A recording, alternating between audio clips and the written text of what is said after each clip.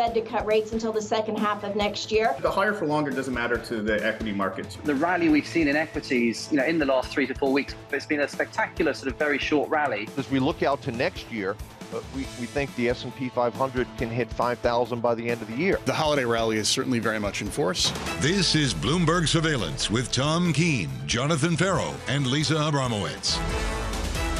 Let's get your week started live from New York City this morning. Good morning for our audience worldwide. This is Bloomberg Surveillance on TV and radio alongside Tom Keene and Lisa Abramowicz. I'm Jonathan Ferro. Your equity market on the S&P pulling back just a touch, down by 0.1%. The S&P 500 on a 4-week winning streak. TK, we've got a new target. Binky, Chadha, Deutsche Bank, 5,100 year-end next year. It's a 5,000 club. We're only interviewing people, folks, to the end of the year that believe in SPX 5,000. Forget about the doom. Lori Calvasina coming up with some optimism there as well. I thought it was a sobering weekend where those cautious had to recalibrate, and it'll be fascinating. I have no idea what to expect here as we launch into December. We've seen a lot of this, haven't we? 5K. You mentioned Lori Calvasina over at RBC. We'll catch up with her in about 5 minutes' time. Lisa, also Savita Subramaniam over at Bank of America, just sort of getting around this idea that maybe this S&P 500 has got something like 10% upside from here. And how much is this going to be driven by a bond rally with yields coming in because of disinflation and because of this sort of soft landing narrative versus some sort of recession that then spurs some sort of rate cuts that then spurs a stock market rally? With a 4.95 two-year yield, are yields coming in? I noticed quietly in the last 5 days the two-year yield is revisiting 5-ish. Data point of the week last week, jobless claims Wednesday. Here we are talking about jobless claims starting to climb. Wondering whether we're at that inflection point where you have to start getting worried about the weakness in the labour market bank. Jobless claims going back down towards 200k, Bramo. Looking at Black Friday, holiday shopping, going into the weekend. Adobe Analytics saying that online things look pretty decent. This consumer holding on. Yeah, up about 7.5%, I believe, year over year when you start to look at some of the consumption numbers. So here's the thing. Are we looking at a situation where everything's just moderate just enough, or are we going to see recession delayed? Deutsche Bank, on the other side of the bank, actually projecting that they weren't wrong, they were just early, and that we're going to still get the same kind of downturn. That's my favorite, Bravo. But that's my favorite. I heard so much of that over the weekend. Yeah, but Matt Lazzetti was out front saying there's a recession, but way out. Here's Binky, Chadha. John, despite above-trend growth, core inflation has fallen. Continued declines would return inflation to a pre-pandemic range without requiring slower growth. Recession is widely anticipated and expected to be mild. Does Binky whisper the recession part? The recession. Whispers Lazzetti recession. nailed the slowdown, and he said it would be out there, not soon, and I guess that's still where we are. At the Lisa Thanksgiving dinner, they were screaming recession at TK on Thursday. 100%. They don't whisper it. No. It's sort of, why are people unhappy? We don't understand. What is social media going to happen? Actually, the best was for me when one person said, maybe if robots are smarter than us, maybe it's for the best. Is that actually what someone said at your dinner? I saw it. Is this where this comes from? Yeah. This is where this comes from. It goes deep. Okay. I saw it on social that Lisa overcooked the Brussels sprouts. I did. That was enough of a scandal right there. You? Yeah, I did. How did you do that? I left them in for too long. It wasn't that complicated. Did you put them in the oven? Yes. Did you boil them first? No. Okay. No. So you sort of burned them, you charred them? No, charred would have been better. Okay. I just kind of left them in for too long. So what colour did they come out? Just a little... Not green anymore. Okay. No, Martha taught me, you take the bowl, you throw said sprouts in, olive oil, stir them around, salt, I did pepper, that. Shallots, garlic. Nice, it started well. And then just left in for way too long. More on Bramo's Thanksgiving dinner later in the programme. Let's turn to the scores, the price action in financial markets to kick off your Monday morning. Shaping up as follows. Your S&P 500, negative by 0.1% on the S&P. Never mind the Jets, the Patriots, Tom. Just awful. Thankful for Dolly Parton last week. What did you make of that? Just fantastic, TK. Yeah. What a performance. Yeah, Thursday lunchtime. Yeah. Just fantastic. The Giants did well. Just want to throw that out there. So, you're a Giants fan? There are Giants fans in the family. In the Bramo yeah, okay. Let's talk about this week ahead. It's not going to be with particular sports data for me. Eco data is going to be Wednesday, the Fed's beige book, which I'm going to read. The anecdotes are important. Thursday, we get personal income and spending data. The core PCE deflator is what I am watching. Do we see enough disinflation to change the narrative of people who have seen their food prices climb about 30% since 2020? This is one of the key questions. We get jobless claims, and on Friday, ISM manufacturing and auto sales. Treasury auctions, they return. Today, we get $54 billion of two-year treasuries and $55 billion of five-year notes being auctioned. Tuesday, $39 billion of seven-year notes. This has been a massive mover of the equity market. Does it continue to be? And this, you guys are all going to be very happy. Drum roll. Yeah. Fed speak is returning. Tuesday, we hear from Chicago Fed President Austin Goolsbee and Fed Governor Chris Waller. Wednesday, we hear from Cleveland Fed's Loretta Mester. Friday, it's Fed Chair Jay Powell in a fireside chat, along with Fed Governor Lisa Cook and the Fed's Goolsbee yet again. Can't wait. Proceed carefully. 50 different ways. Coming up a little bit later this week. Couple of programming notes for you.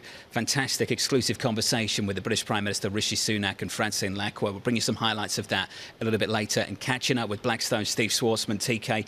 That conversation about 25 minutes away. Really timely. There's a lot of big, great and worthy talk. But the real issue with him is his support of the former president.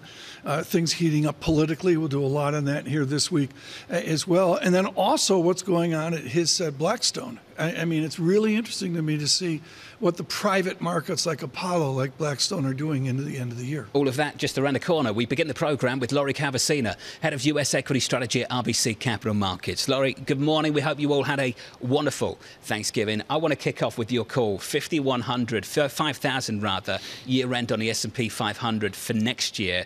Deutsche Bank going one further at 5,100. Laurie, talk to us about the path to 5K. Well, thanks for having me, as always. And look, we purposefully did not put out, we see a near-term pullback, then a resurgence. I think a lot of people got caught in that trap in 2023, calling for a near-term pullback in the first quarter that didn't end up happening.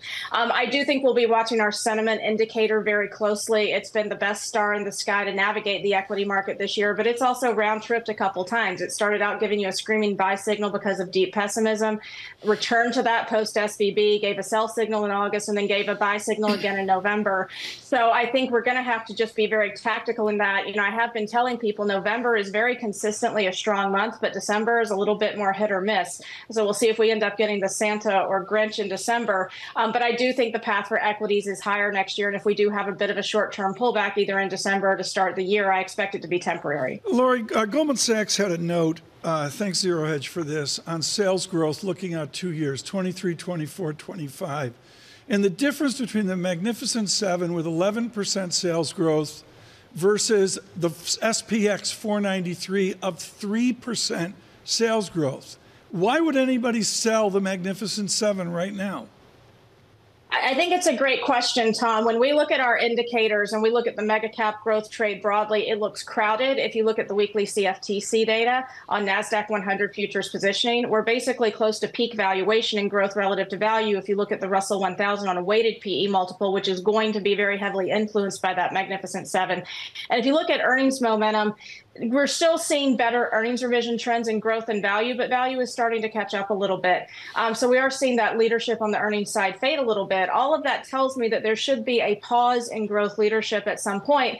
But I think one of the reasons people can't really permanently quit these growth stocks is, kind of hitting on exactly what you said, the idea that there will be superior growth there over the intermediate term. And if you look at GDP forecasts for next year, 1% in real terms anticipated by the street, 1.8% in 2025.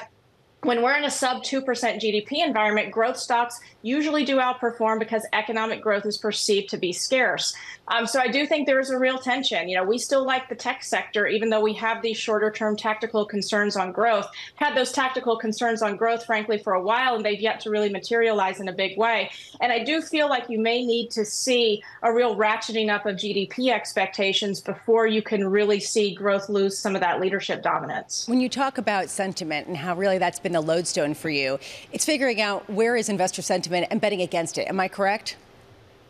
Basically, one of the things I've learned over my career, Lisa, is that when everybody is really, really pessimistic, that's usually a fantastic time to buy. If you look at when the AAII net bullishness indicator is, sort of one standard deviation or two standard deviations below the long-term average, I forget the exact stat, but it's in the 80s in terms of the percent of time that you're up 12 months later. And you see similar stats if you look on the flip side when people are overly enthusiastic. Now, if you're above one standard deviation on extreme optimism, you still tend to see like a 5 5% gain over the next 12 months. So it's not necessarily a washout, but it does tell you that you tend to see consolidation. You do tend to see some choppier markets. And I think that's why it's so important, Lisa, to really prioritize data over narratives. I know a lot of strategists like to tell a great story and then they go out and put together their charts to try to fit whatever narrative they're pushing out there. But I really think that you have to stick to the data, and things like that sentiment indicator will keep you into falling into consensus traps. Again, when everybody just sort of gloms onto the same narrative and things get too extreme. Well, the narrative that we've been hearing again and again is 5,000 on the S&P going into next year, at least if not more.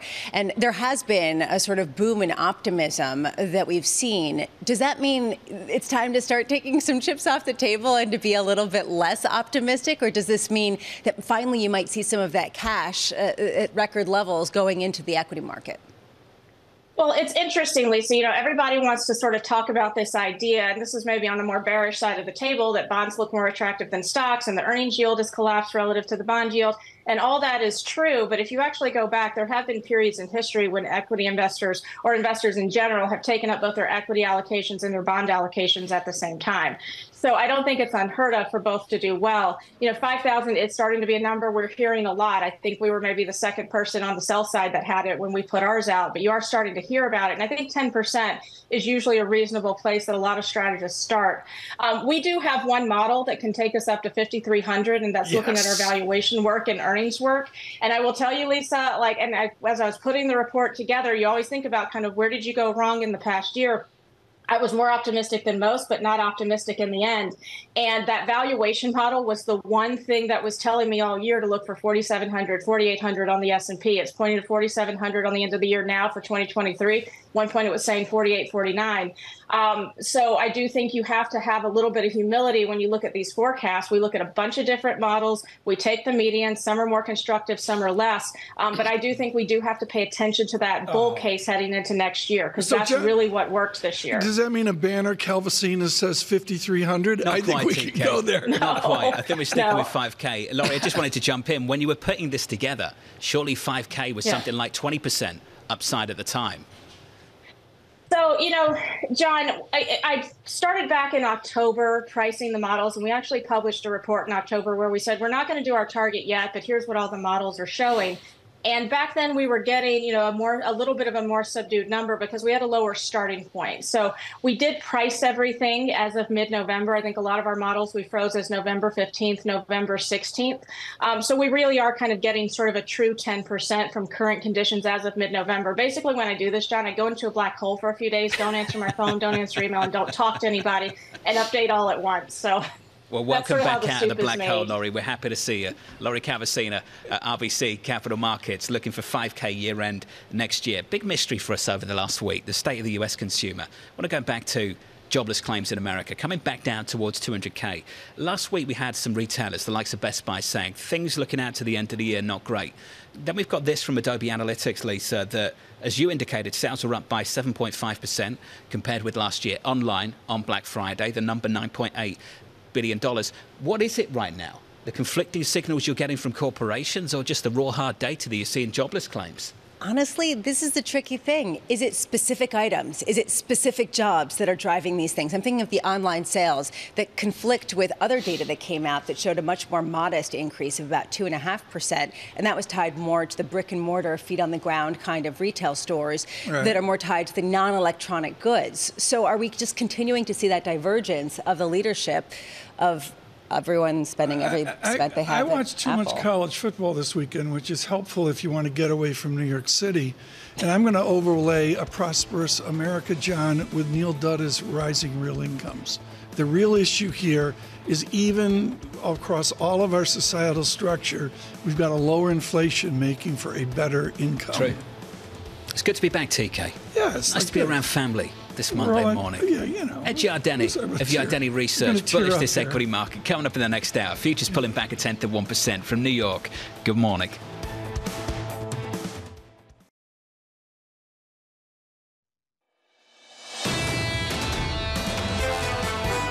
Critically needed aid is going in and hostages are coming out. And this deal is structured so that it can be extended to keep building on these results. That's my goal. That's our goal, to keep this pause going beyond tomorrow so that we can continue to see more hostages come out and surge more humanitarian relief into those in need in Gaza. The President of the United States speaking over the weekend as a pause in the Israel-Hamas war allowed for the release of hostages from Gaza. More on that story in just a moment. If you are back with us, welcome back. Your equity market on the S&P 500 shaping up as follows. The scores look like this. We're negative by 0.1% on the S&P. On a 10-year in the Treasury market, 446.65. Here's the call from Deutsche Bank. We mentioned Binky Chadha looking for 5,100 on the S&P year-end next year. Here's the call from Jim Reed and David Folkets-Landau. Looking ahead to next year, Lisa, a mild US recession in the first half of 2024. So there's Binky saying 5,100 on the S&P, which is more than 10% upside from where we are right now on the benchmark in America. And here's the economics team saying recession in early 24. And Binky kind of bends this around by saying it's going to be a soft recession, and that's probably what's going to get us to new highs, and we're going to bring rates down, so it's going to help fuel even more gains. But there is this question of whether people are just pushing back the calls that they had last year to next year, right? So it didn't happen in 2023. Is it going to happen in 2024? I do wonder about that because there are some pretty aggressive rate cutting calls from that same Deutsche Bank team as well, including 100 basis points of cuts over at the ECB. Are you saying they just edit last year's outlook no, because for next year? I actually have an incredible amount of respect for just them. Change the date on it. I don't think it's quite that simple, but there is still this idea that we have the same pathway. It's just that the time frame has shifted. The time frame has shifted. They're redoing, and what they're redoing to is revenue growth and earnings and corporations adapting. I would take it away from all the macro babble. Folkets-Landau's wonderful because he looks for fiscal stimulus because there's two wars. But, you know, the answer here is I would look at the micro, which is people earning money, corporations adapting, and that leads me to where there's a cumulative 2024 where the Magnificent Seven continue. And yet people feel absolutely terrible about this economy. They're just terrible. I went over it's this terrible. Empower outlook, Tom, this Empower poll on what Americans need to be happy in this country. Oh, the amount of income needed? How much they Don't need to get me work. going. Come okay, on. what do you think they need? What do you think they need on average? Well, we were looking for 38,000 a few years ago. $284,167 a year. That's on average. Go by demographic. Let's go by age group. Millennials, Tom. Do you know what millennials think they need? $525,000 US. A number that isn't too far south from the number that you would need to get into the top 1% of income earners in this country. You want to know why people are unhappy, TK? Because a lot of people aren't earning the money they think they need to be happy in this country because things are so expensive. Try buying a house, raising a family. Well, that's the a price key. of things Raising in a this country family now. is a key here. And on a societal basis, and I wonder if this will be an election issue, is the idea of children or no children. Because what's really metered off the pandemic is having children, and particularly young, ill-mannered children, is sport as well. I don't want to get personal, but, you know. The children. I found those numbers absolutely staggering. Absolutely staggering. It's always been there, but I do admit it's worse now than it's been. We're going to continue here on a Monday. Joining us now with some great visibility in recent days with Bloomberg Television and Radio is Bobby Ghosh. She's with Bloomberg Opinion, but far more than that with Time Magazine. Earned experience in Baghdad and, of course, in the greater Middle East as well. We're thrilled we could get an update this morning. What is the Western media getting wrong right now? All weekend, I saw a hostage update. It's like we've almost forgotten about the war. Yes, we have. And the people who haven't forgotten are Israel's military commanders. They've still got their eyes on the goal that Benjamin Netanyahu, the prime minister, set immediately after the terrorist attacks of October 7th, which is destroy Hamas completely. Can that actually be done? That's a question for a longer debate, but that's still the goal. And for them, this truce of 4 days is an interruption of military operations. They're keen to resume military operations with that goal in mind.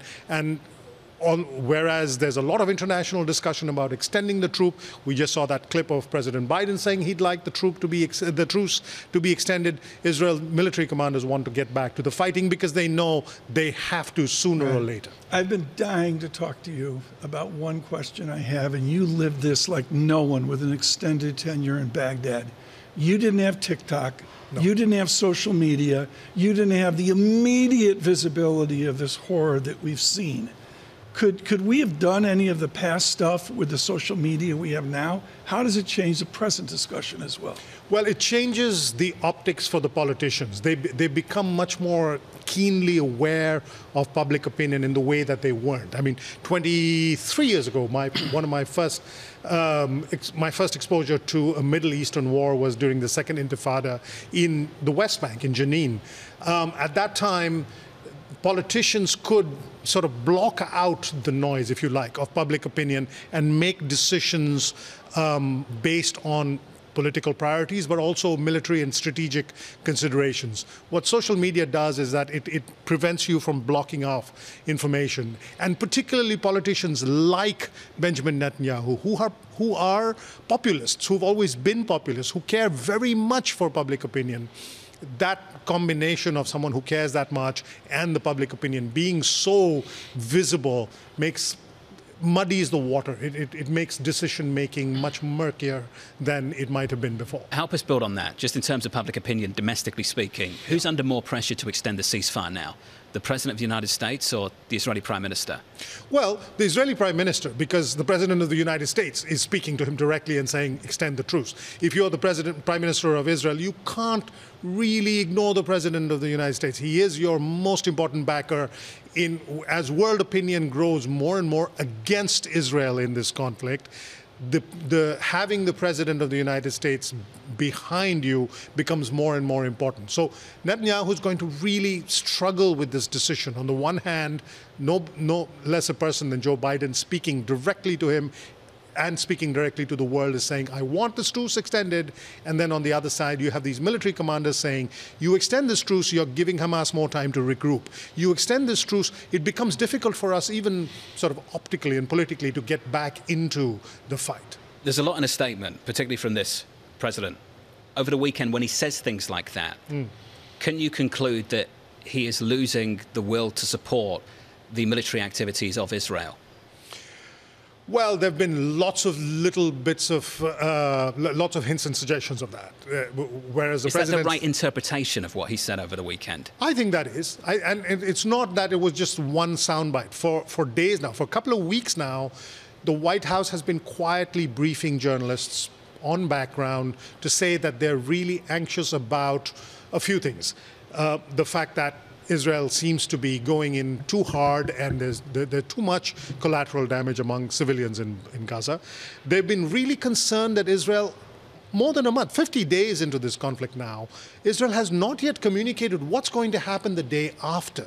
There's no day after plan. And with every passing day, it becomes harder and harder to excuse that. And the White House is really anxious that Netanyahu has not told them what he has in his mind for what comes after the fighting stops. Israel has said that they will continue the truce for every day that Hamas produces 10 or more hostages and transfers them over. Do we have a sense of how much pressure Hamas is under from Qatar, which has been negotiating at a time where perhaps the dial is shifting a little bit against them as well? Well, Israel said it might extend. It has not said for certain that it will. It says that this offer is on the table. And again, we heard Netanyahu there in that clip saying it's a blessing to have that option. But he hasn't committed himself. He's been very careful about that. Hamas benefits from every day of extension that it can get, right? Its fighters have taken a real battering. It's the infrastructure that it has, its arms supplies, its capacity to build more arms has taken a severe battering. So every day that it can get, it will very happily take. Is there pressure from Qatar and also Egypt and others? Yes, there is. We've also seen, and it's hard to know because it's impossible to conduct polling in a place like Gaza in the best of times. It's certainly not in the middle of a war. But there's some anecdotal evidence that ordinary Palestinians are pushing back against Hamas, not content simply to blame the Israelis, but also saying, well, Hamas is partly responsible for our predicament. Bobby, appreciate the update. Thank you, sir. Bobby Ghosh of Bloomberg Opinion. More on those developments out of the Middle East through this morning. Coming up next, Steve Schwartzman of Blackstone sitting down with Bloomberg's Francine Lacqua from New York City this morning. Good morning.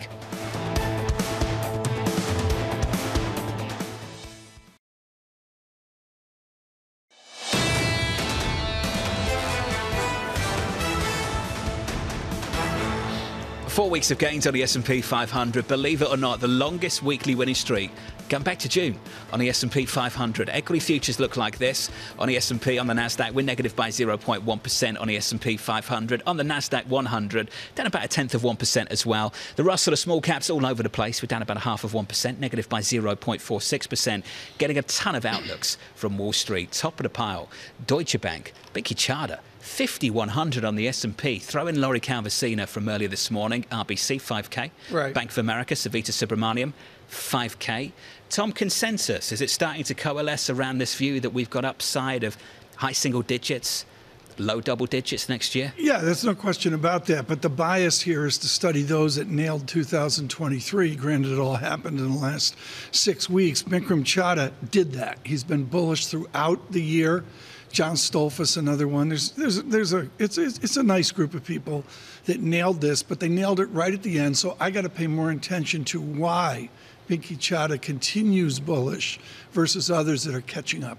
Well, Goldman Sachs seems to agree, too. Everyone seems to be bullish heading into next year. The reasons for why are what are so different, right? Is it because we have an economy that keeps chugging along and stocks can keep eking out the returns of corporations led by the Magnificent Seven or the Magnificent One if you're just looking at NVIDIA?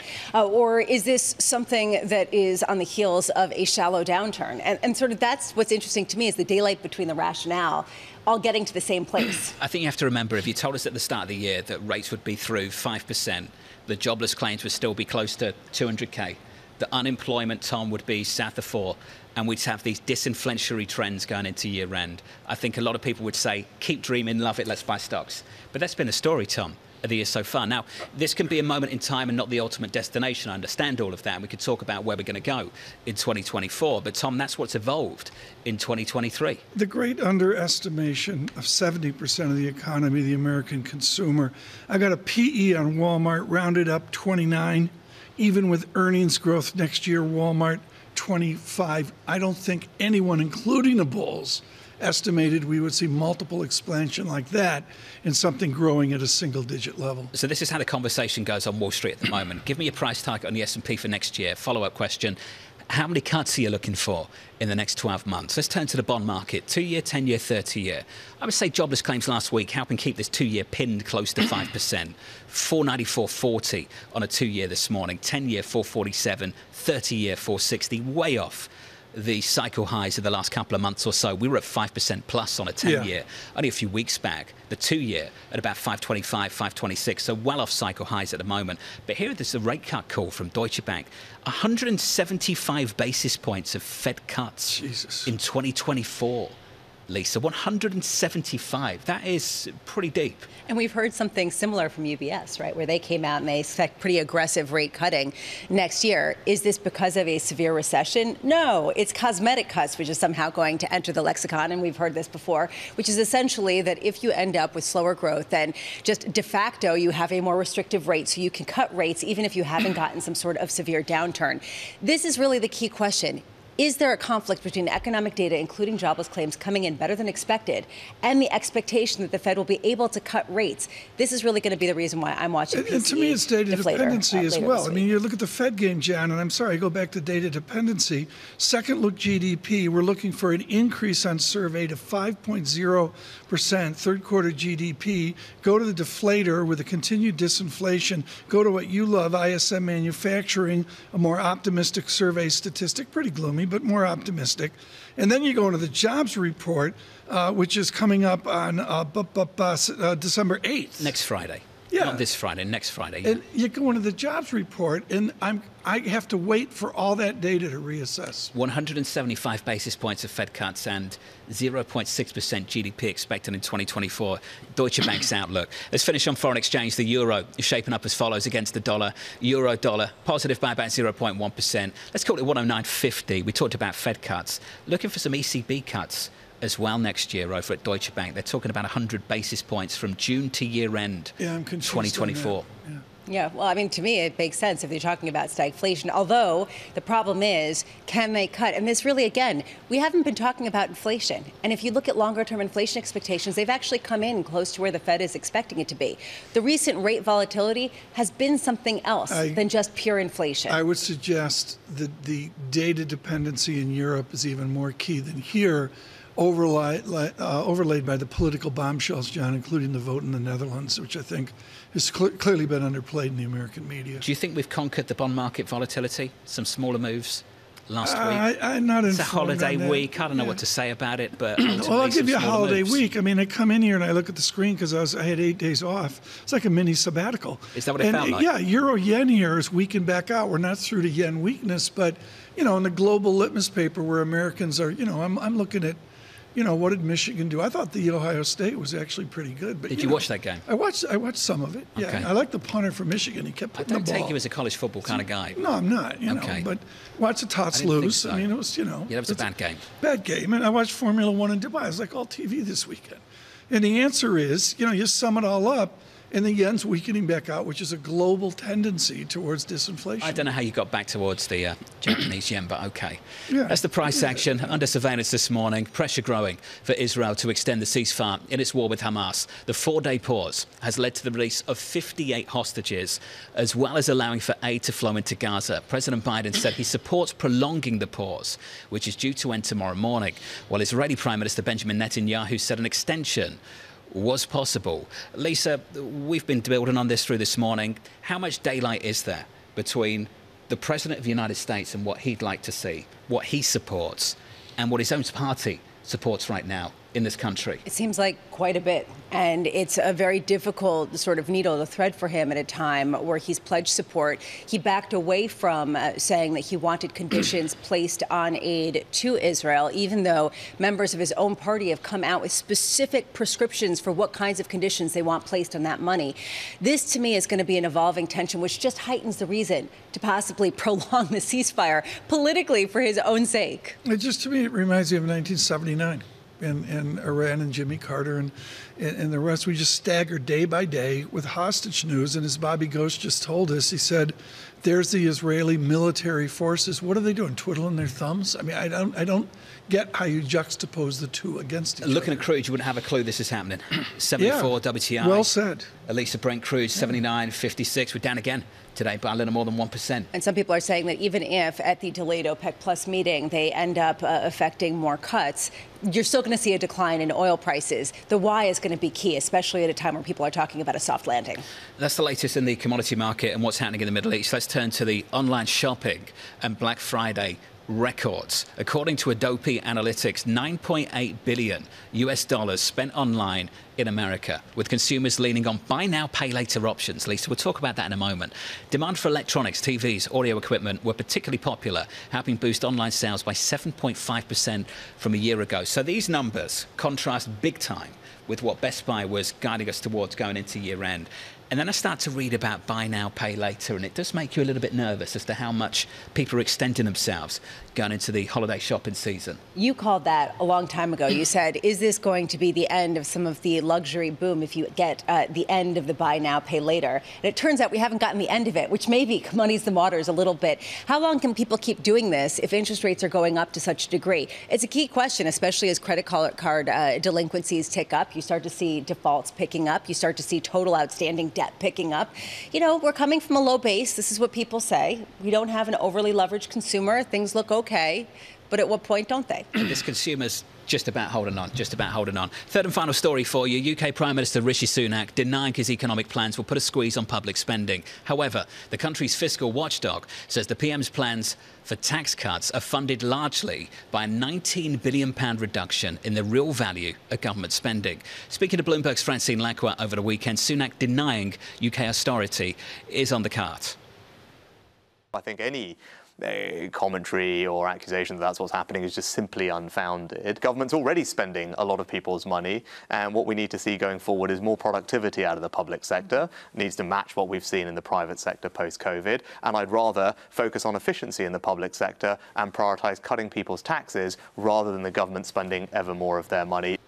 Difficult to make the case for austerity Tom, given the amount of spending we've seen. I mean, if it's a relative game, of course, anything looks like austerity relative to the spending boom we had in the West through the pandemic and out the other side. I mean, call it whatever you want, but if you're coming off that base, Bramo, surely anything less, are we going to call that austerity, really? I mean, there seems to be a clear movement toward continuing the spending of the pandemic. That is the pressure. And to me, that's notable, whether it's Germany or whether it's Francine the UK. absolutely nailed it with this question. This is the question going into next year, and it does frame out to all the enthusiasm of, say, Binky, Chadha, and 5,000, 5,100. The tone by governments, particularly in Europe, John, are they going to be austere? We saw how that failed. Are they going to be, the perception is irresponsible, like U.S. stimulus? That's the arch question into the election in November. Is it austerity, Tom, though, to pare back from the spending that we saw in the pandemic? No, is that what we're I don't think calling so. it? I would take it on a real basis, nominal basis. Are you going to cut spending but still increase real spending? Or are you going to actually bite in the great fear and cut inflation-adjusted spending? And that goes back to a history of the United Kingdom. Right now joining us, and this is a good place to pick up with Carl Weinberg, Chief Economist, Managing Director, High Frequency Economics. Carl, what have we learned about austerity? Did it work last time around? Well, fiscal deficits are as big as they've ever been. Public sector debt is higher than it's ever been before.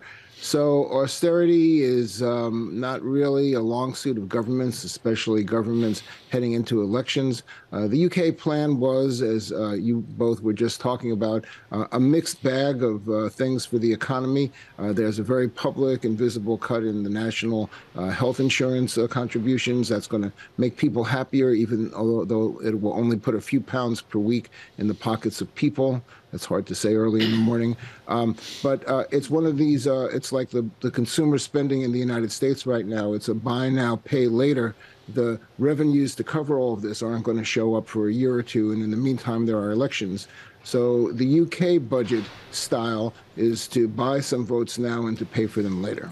Carl, I look at your research note, and I believe you're not going to give us a point estimate on Standard & Poor's 500 at 1 year, but you can certainly look at the global rate structure. If we have disinflation, do we have a lower regime of interest rate yield, and do we get back to where we were 2019? Well, Tom, when I think about the prospects for 2024, I think I see inflation coming down to or even below target in most of the countries that I'm covering right now. Certainly by the end of the year, we're below target in most places. And by the first quarter of the year, we're very close to target in most places.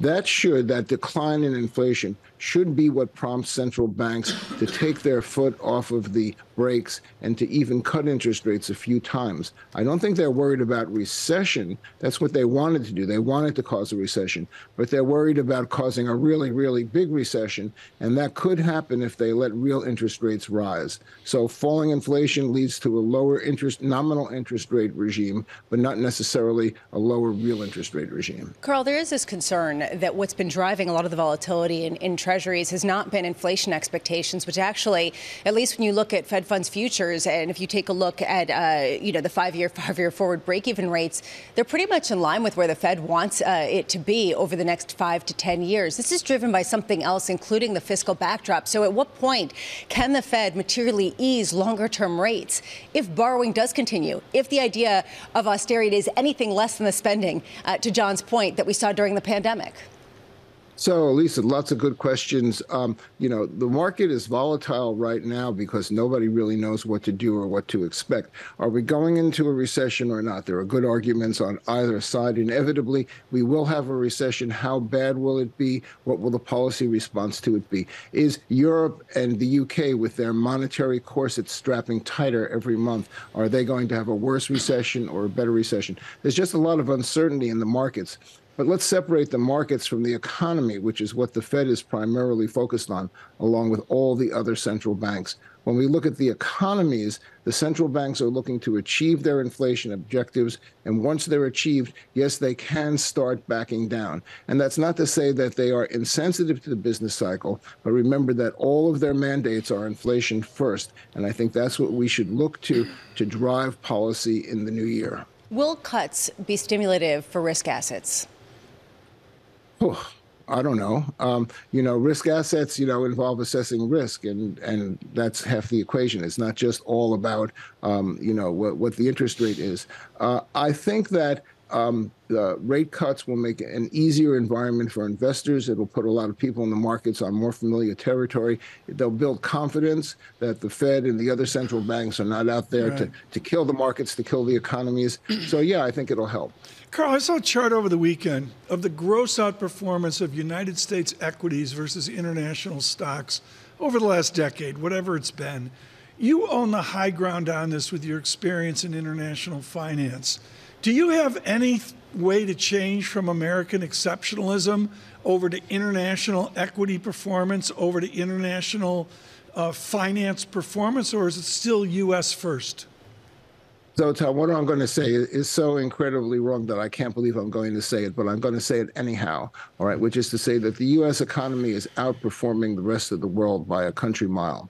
And therefore, we shouldn't be surprised to see that equities are outperforming equities of other countries by that same country mile. That's not to say that GDP growth and economic performance are the only thing that are driving stocks, but the contribution of the economy to equity markets has been so much stronger in the United States than anywhere else that it's got to be making a difference. And on our forecast at high-frequency economics, that's going to continue into the new year. We have a deep recession on our outlook for Europe, for the United Kingdom. We have muddling along for Japan, or probably continued contraction. Canada is at least stalled and possibly worse, depending on what happens to commodity prices and immigration. We have population and labor force size constraining growth everywhere in the world, including here, but we're in a stronger place because of our higher productivity. So yeah, it's not surprising that the U.S. is doing better right now, and we're expecting that's going to continue at least into the first half of next year. But I'll add that it all hinges on productivity, and that is something that is impossible to forecast. Carl, you're great at this. A lot of people might say that the outperformance over the last 12, 18 months, 24 months for the US economy was driven by one-off factors like fiscal boosts that are going to fade going into next year and beyond. Carl, what would you say to those people? Well, the U.S. economy is going to fizzle. We're not going to have another third quarter in the fourth quarter, and the early part of next year is going to look worse. Fiscal drag, if you want to call it that, the withdrawal of fiscal stimulus from the pandemic, that's still going on. The reduction of people's cash balances in real and nominal terms that they built up during the pandemic, that's going to be gone. Higher interest rates, they're going to take their toll inevitably. So, yeah, but a lot of things that we saw in this past year are not going to be around in the next year. We're convinced that high-frequency economics that we're going to see a slowdown of the U.S. economy. We're not convinced that that has to be a recession, and we're certainly not convinced that that has to be a recession like the last two that we saw in the U.S., which were exceptional because they also were crises. A normal slowdown and recession would be, as the name implies, normal right now. Carl, do you get the sense, or do you buy into this idea of a job-full recession, essentially that companies will be hoarding labor to avoid what they experienced during the downturn in the pandemic, and that will actually help buffer some of the slowdown that you're talking about? Lisa, that's a great way to describe one aspect of the most important aspect of our situation right now, which is that we are at full employment, give or take a little bit. Pretty much everybody in this economy who wants a job has a job. And what that means is people should be happier than they are. I don't know why they're not. But secondly, all right, it means that we can't grow that fast because we don't have idle workers to put to work to make the economy grow. So barring a surge of immigration, which seems unlikely, barring a sudden arrival of babies from outer space, which seems impossible, right? We're constrained by our growth of productivity as to how fast we can grow. So sure, companies are going to be hoarding labor because labor is scarce. It's not clear to me that that's a bad thing, but it certainly is one way of getting into the subject of why can't we grow at 2, 3, 4, 5%, and that's because we don't have the workers to do it. Carl, over the weekend, and I lose track over 4 days, like everybody else, the black market peso in Argentina went through 1,000. It's 1,000 to 1. Folks, that's just a horrendous devaluation of the Argentine experience. Carl, you lived this like 4 disasters ago. What do we do about Argentina? How does the U.S. help the IMF help the Argentinians who don't want to help themselves? Well, first of all, like you, I'll freely admit that I'm still in a turkey stupor and I haven't read it on Argentina yet this morning. So thank you for giving me an update on the situation. This cycle is something we've seen before, all right? Inflation, devaluation feeds inflation feeds devaluation, and they're in it. It's going to take extreme fiscal and monetary policy. That would certainly be the advice that the IMF is giving them right now. And of course, one of the reasons that Argentina is in this situation is that historically, over decades, they have resisted this kind of advice and maintained that kind of discipline only for a short period of time. So I'm not an expert on the Argentine situation, but from what you tell me, it sounds to me like things are progressing into another dark spiral. TK, what do you mean they don't want to help themselves? There's been a cultural thing here, and it's a sensitive issue. You talk to Gita Gopinath, the Georgieva, and the others, they're experts at IMF as well. These are big, big numbers. They're talking about helping Argentina, and there's other nations as well, not just Argentina. But they got to want to help themselves. They got to want to change the almost psychological calculus after experiment after experiment.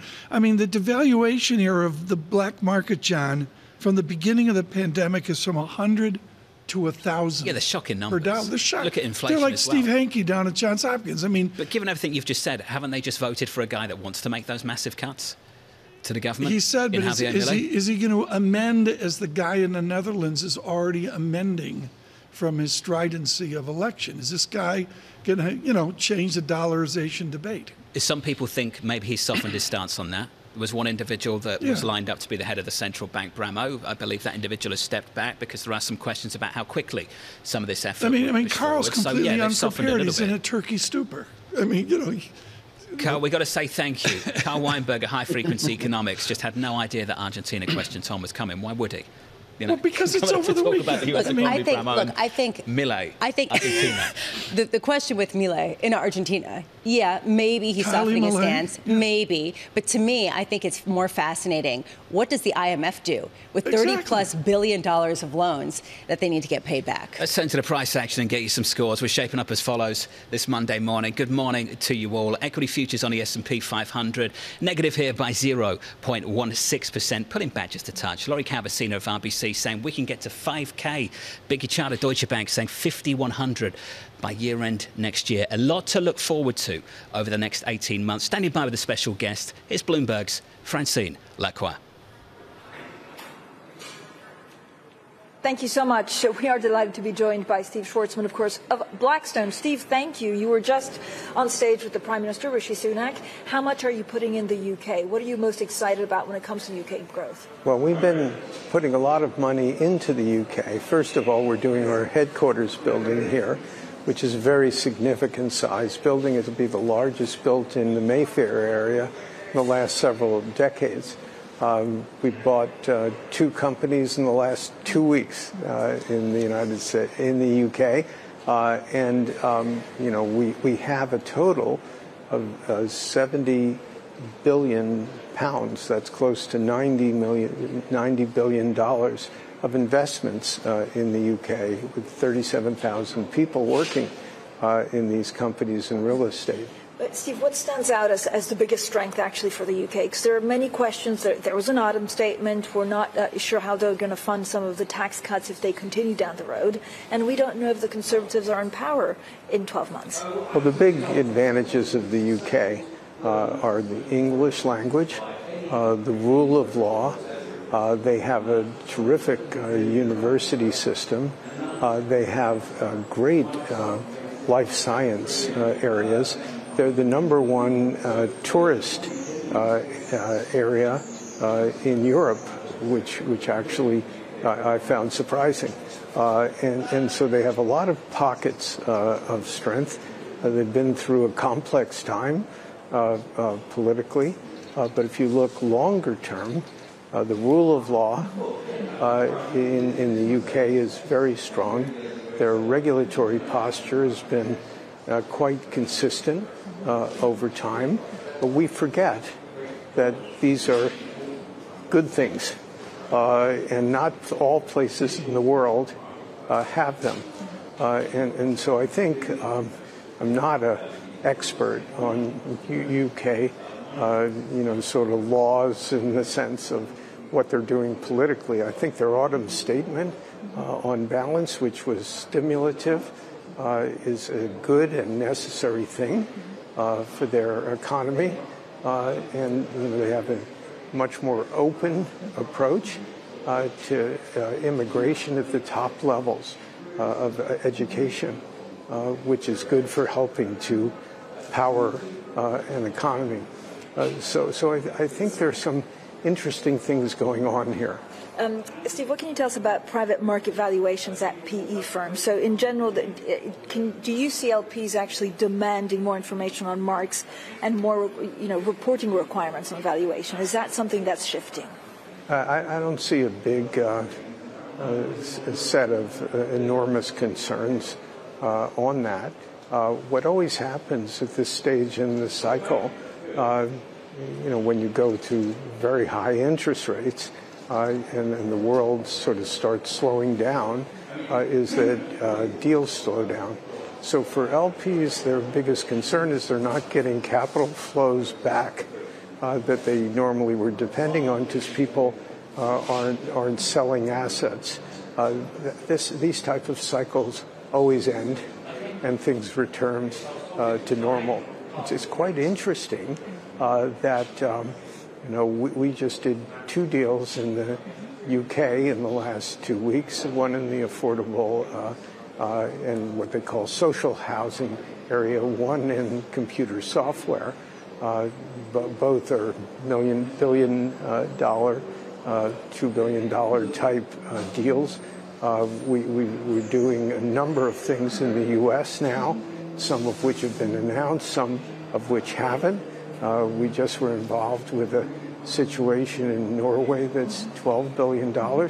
So the deal business is not totally in mothballs, and these things start again. And I think we're more on that side of the cycle, although it has been, somewhat dreary for a year. So in terms, for example, of real estate, I think you're raising an opportunistic fund. $10 billion, how's that going? Well, we're raising money for a European fund. Actually, we're always raising money for a lot of funds, Francine. And, we've gone through a big fundraising cycle. So we have over $200 billion. It's one of the biggest pools of uninvested capital in the world. And that will be deployed in due course. Interestingly, in real estate, which you just asked about, we're seeing a good deal of volume buying things in Europe because European real estate is under pressure in large part because interest rates were so low here for so long. Sometimes in countries they were negative. So the borrowing costs to own real estate were next to nothing. And now it's closer to 6%. So if you have to carry a whole portfolio that used to cost you next to nothing at 6%, they need to sell things. It's necessary to just hold their other properties. And so we're seeing some very, very good buys in that kind of environment because unlike most people, we have enormous capital and can buy the types of real estate that we like, whether they're data centers, whether they're warehouses, whether they're student housing, where those sectors have done very well. Steve, what can you tell us about rates? So have you seen any redemptions in that? How's that going? Rates? Breits. How do you say? B-R-E-I-T. You say B-REIT. Yeah. Well, those redemptions have gone down. They're, I think, 40% or something like that of what they were a year ago. And so that pool of capital is actually doing quite well compared to almost all other real estate. And so, we look forward to that sort of ultimately going back to a very normal kind of world. Overall, does UK politics seem benign compared to the US, but also what we saw in the Netherlands? Well, commenting on politics, of other countries, let alone our own, which has a sense of drama and sort of incredulity, is outside of my remit. Fair. Steve Schwartzman, thank you so much, as always. Steve also has to get to a meeting right here, because people are coming and going in all the corridors, of course, of Hampton Court Palace, John. Francine, thank you. A wonderful destination location. Francine Lacroix alongside Blackstone's Steve Schwartzman there. Another fantastic conversation lined up for you a little bit later on this morning. Highlights of our exclusive conversation with the British Prime Minister, Rishi Sunak. We'll catch up with Fran again a little bit later this morning. If you are just joining us, good morning for our audience worldwide, and welcome back stateside following a long weekend for many of you.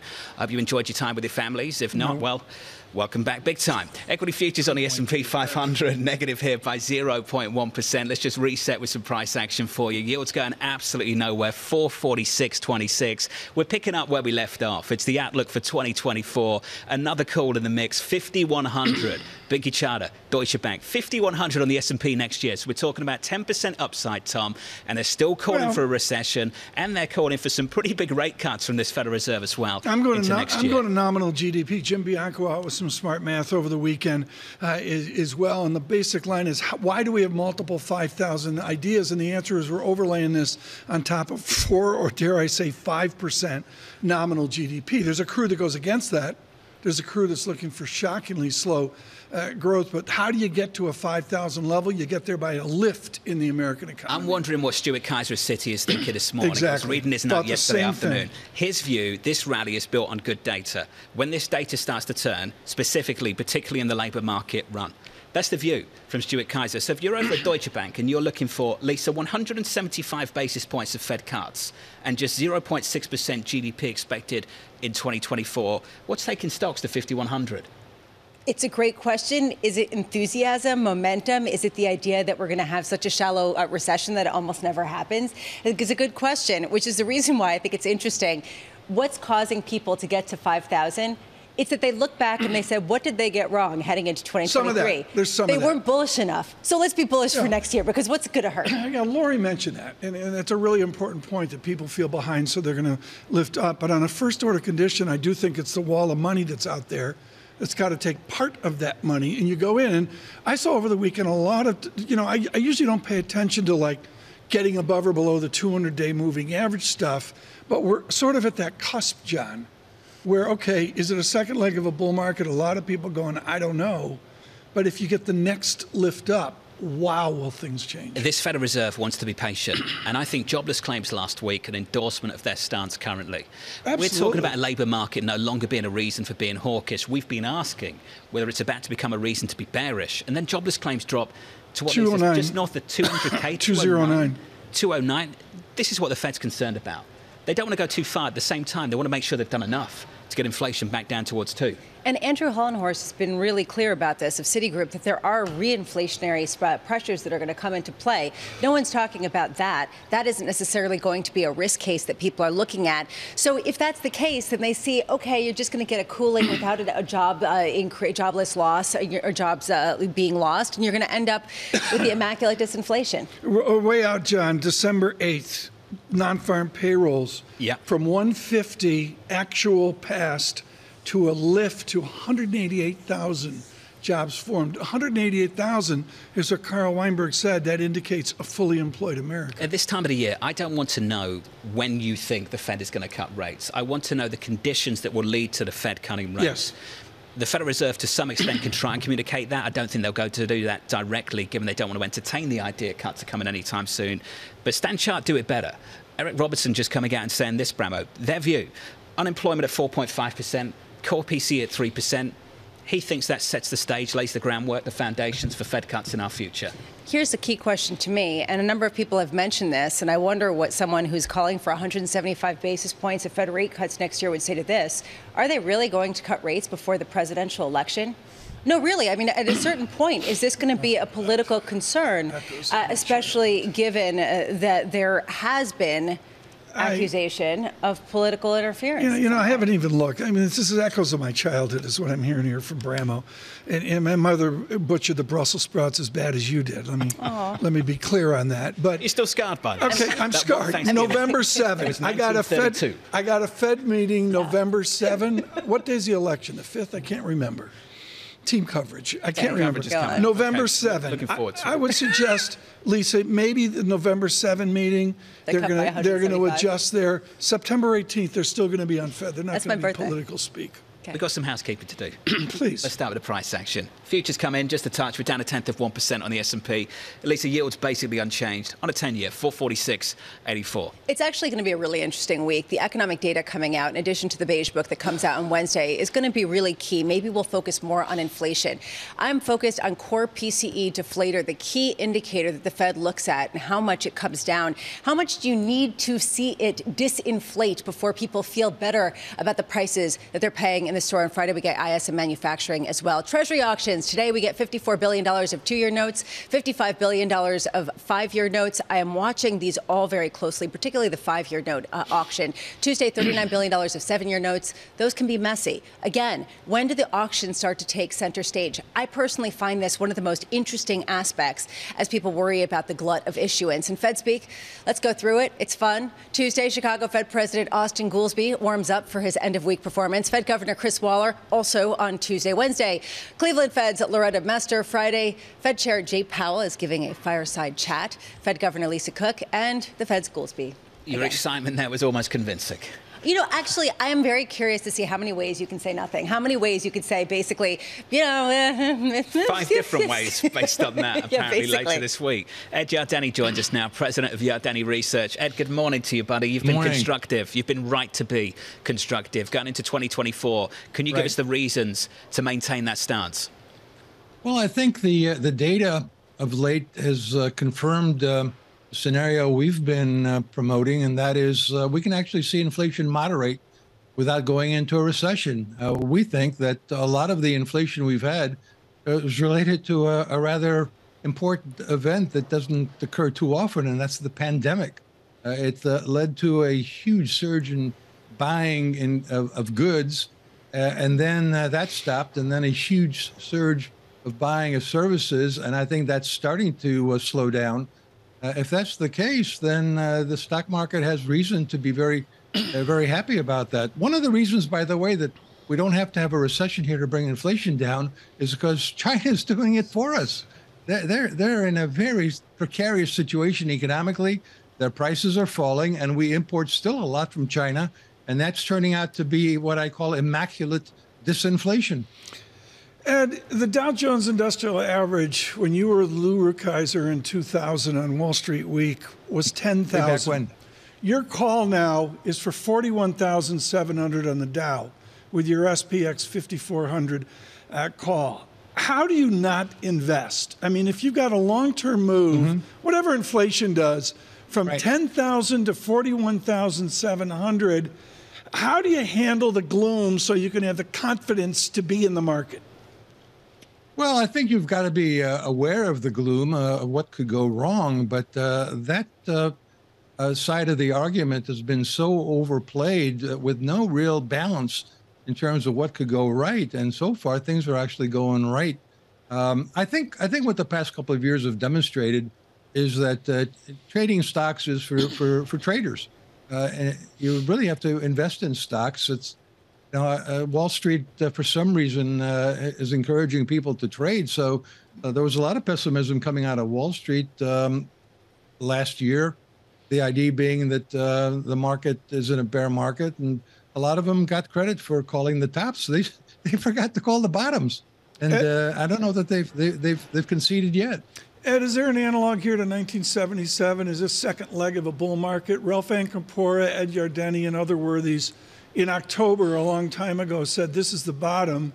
Okay, so now we've got a new leg. Do you identify here a second leg of a bull market? Well, I think we had a correction that started July 31st and ended October 27th, and it was a classic correction of roughly 10%. This whole year has been classic. It's the third term of a presidential cycle, which tends to be a very strong year. We had a very strong January barometer at the beginning of the year. People forget that the market was up 6% just in January alone. So I don't know if it's a second leg. I think it's a continuation of the bull market that started in October of last year. And that being the case, I think we're at a very crucial point here because if you look at the all-time high back in January of 2022 and connect that point with the high we had on July 31st, we're right smack dab on that downtrend line. I think we're going to break out above it. I think we'll be at new record highs for the S&P 500 early next year. Ed, what you said just there, this whole year is classic after starting with China, right, and that China is doing the disinflation for us. How much is that really sort of the surprising fact underpinning this year, which is that essentially the reshoring, nearshoring narrative is a fiction, and we still are very much in this global trade world, and frankly, any slowdown in China is going to add to the disinflation that we're feeling right now, particularly in goods. Well, this morning I sent out a note showing a very simple chart that shows the year-over-year percent change in U.S. import prices of goods from China. And that's down 2%, 2.5% on a year-over-year basis. It's very highly correlated, not surprisingly, particularly if you recognize, as you just point out, that we still do a lot of business with China importing their goods. It correlates very, very closely with goods inflation in the U.S., excluding food and energy. We don't obviously import any of that from them. So China still matters a great deal to us, to the global economy. They're exporting now deflation, if you will. Their PPI is actually negative. Just on the labour market and inflation, is that no longer a reason to worry about price pressure, even with claims down towards 209K last week? Well, my mantra is growth is good, especially if it's based, not especially if it's based on productivity. And I'm a big believer that productivity is making a comeback. You asked me about some analogies to the 70s.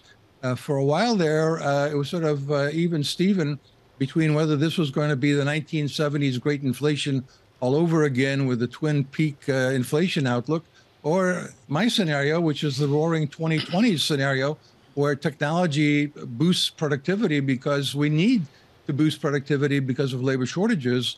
And that's a whole different scenario than the 1970s, and put me in the roaring 2020s camp at this point. Still, Ed Yardeni, thank you, sir, for Yardeni Research. Carl Weinberg of High Frequency Economics talking about the same thing at a previous hour. Look at equities this month. Take a pause. Jack Caffrey, JP Morgan, last week on this program said what a year this month has been. Still a few days left. November, the NASDAQ 100 is up close to 11%, 10.91% higher on the NASDAQ 100 this month alone. What a move. There's an enthusiasm in those cautious. I think of Doug Cass writing down in Florida. You know, Doug has been very cautious in the market. Dennis Gartman was brutal to himself, saying, I got it wrong. But the answer is they're looking at the effervescence, what Schiller would call the exuberance, John.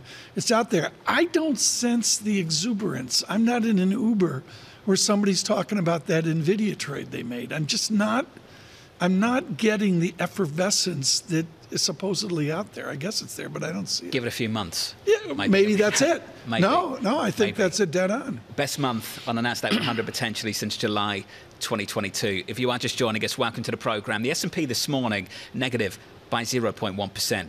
Yields going absolutely nowhere. Your 10-year 446.26. And Lisa, we like to tease you about auctions, but I'm with you. I think it is important. Maybe the last week, just showing signs of smaller moves, getting excited about a lack of volatility. Have we conquered it?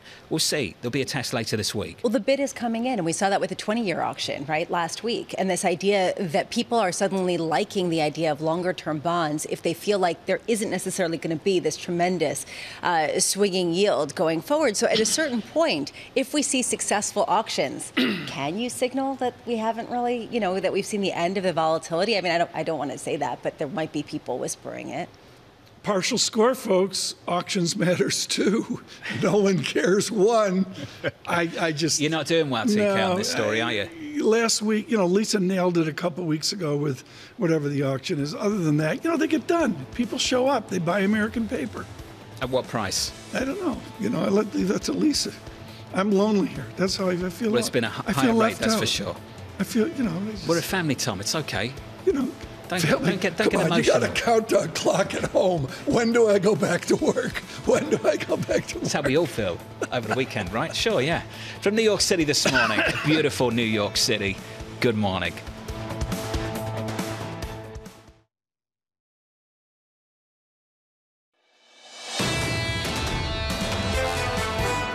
He is going to continue to focus on what is going to generate results. And as he said in the press conference quite clearly, and as you can see from the fact that for the last 2 days we've seen hostages released, the approach that he is taking, direct presidential diplomacy behind closed doors with the Israelis and with our Arab partners, that's what's generating the kinds of results that we're seeing right now.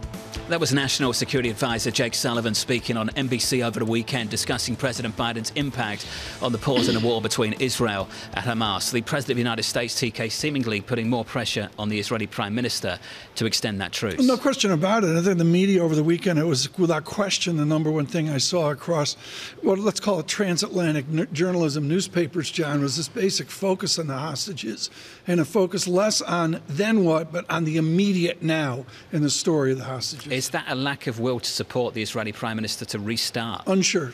These aggressive acts against Hamas in Gaza? I think the answers clearly we're unsure on that. It's a movable target. Maybe that we'll get some knowledge on that today. But what I notice is the celebration of successful hostage negotiations to a then what? And no one knows what Biden taking it from all sides at the moment. Let's just sit on that a bit longer. We mentioned this in a previous hour, Lisa. Let's breathe some life into the conversation. How much daylight is there between what President Biden would like to see happen, what he's willing to support in the region, and what his own party, and maybe even his own State Department, is willing to support? Clearly, the daylight is pretty wide. Clearly, there has been a growing dissonance between the views of some people inside his own party and inside his own cabinet even, and where he's coming at this. The question is, how does that really evolve going forward? Today is the last day of this truce. Tomorrow, what happens? And I think that we really have to watch to understand what are some of the holdups that we hear as they try to negotiate further. Who is exactly trying to influence who? Because you've got President Biden, who is very much on the hot seat to try to push back any kind of resumption of the conflict. But you also have Qatar doing the same thing over with Hamas. So the way you read this, Lisa, is today's debate. I mean, Monday evening, Monday afternoon into Tuesday morning in the Eastern Mediterranean.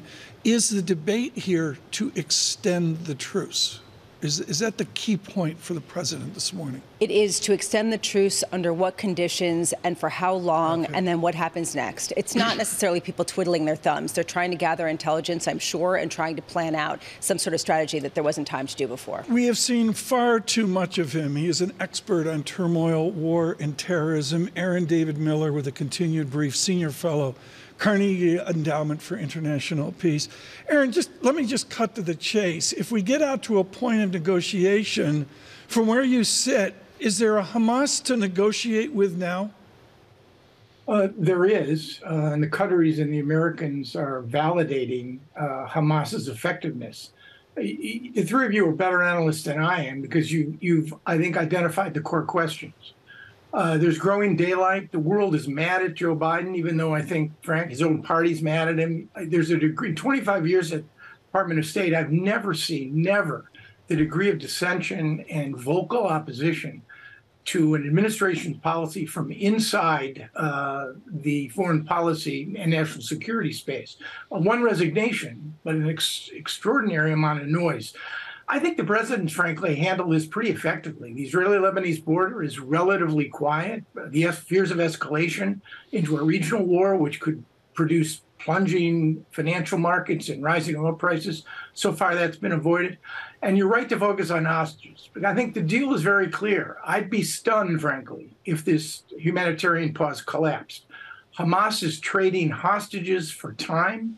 They're hoping that the hostage families inside of Israel will continue to pressure the government in order to redeem all of the hostages that have not been returned. The Arabs are angry, and the Israelis are going to face probably in the next week, if the 10 hostages for a day of quiet, which is the offer on the table, if Hamas accepts that, doesn't add requests for more Palestinian prisoners, You could get another week out of this. But at some point, the Israelis are going to want to resume their ground campaign. And at that point, I think you're going to see growing awkwardness and uncomfortableness, maybe even tension, in the U.S.-Israeli relationship. There's daylight between President Biden and some of his own members within his party, within his team that he has surrounding him. But he also reportedly has expressed concern about the collateral damage, about the civilians who have gotten killed, the incredible number, more than people had originally expected. How much is that going to lead to pressure in a new way that Benjamin Netanyahu, who's not exactly popular at home, will have to listen to? I think that's the core question. President's persona, alone among modern presidents, he considers himself part of the Israeli story, and is preternaturally, his emotional support for Israel literally is impressed on his DNA. The politics, as you point out, he has to be concerned about the rising tide of opposition to the Democratic Party, but the Republicans, who have emerged as a sort of Israel right or wrong party, are also waiting for him to pressure the Israelis so that they can pressure Joe Biden. And finally, there's, I think, the president's realization that he doesn't have many good answers to the 2 or 3 critical questions that the Israelis are facing with. How do you prosecute a war to eradicate Hamas without an exponential rise in Palestinian deaths? How do you surge humanitarian assistance into a war zone? And finally, what do you do about the proverbial day after? I expect it's going to be weeks and months after. So I think part of the reason he's reluctant to press the Israelis hard so far is because he doesn't have better answers for them on these core questions. Aaron David Miller, you're a student of this with your books back 30 years. Don't go out 30 years forward, but I'm going to give you 5 years or 10 years forward. Is our relationship with Israel irrevocably changed?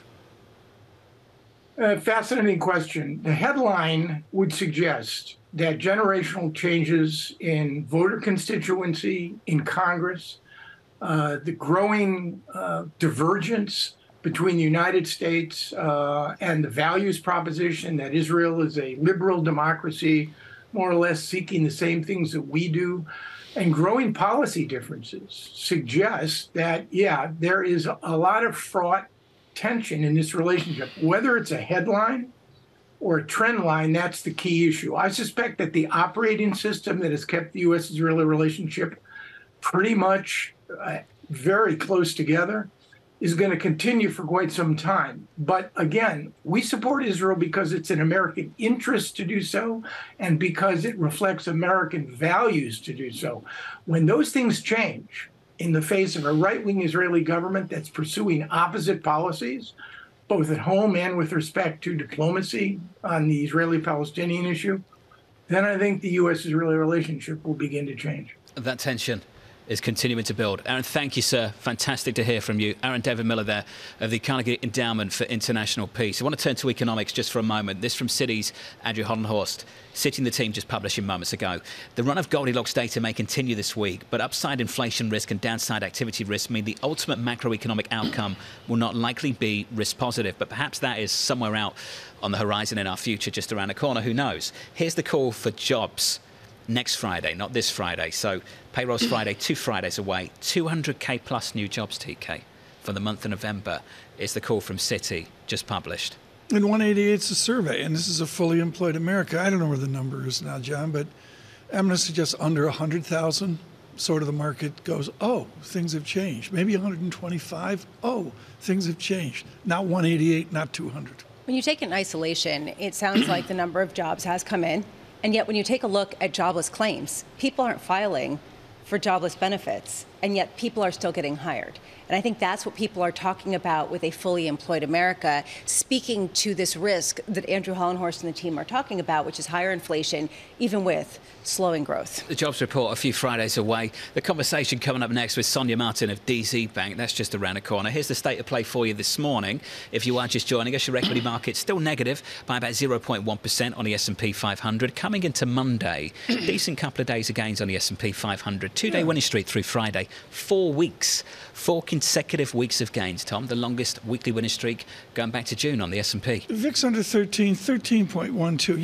You know, we only quote unemployment rates for football teams that win. University of Indiana, Bloomington, unemployment rate in Bloomington, Indiana, 3.1%. Don't tell me that's not fully employed America. I did not check the unemployment rate in West Lafayette.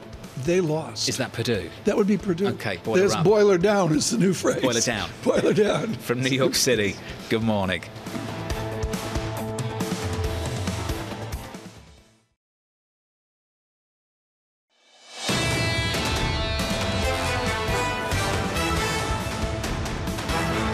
Equities a little softer on the S&P 500. Your scores look like this, pulling back by 0.1%, almost 0.2 lower on the S&P. We're down about 0.1 on the Nasdaq. The small caps, the Russell, down about 0.5%.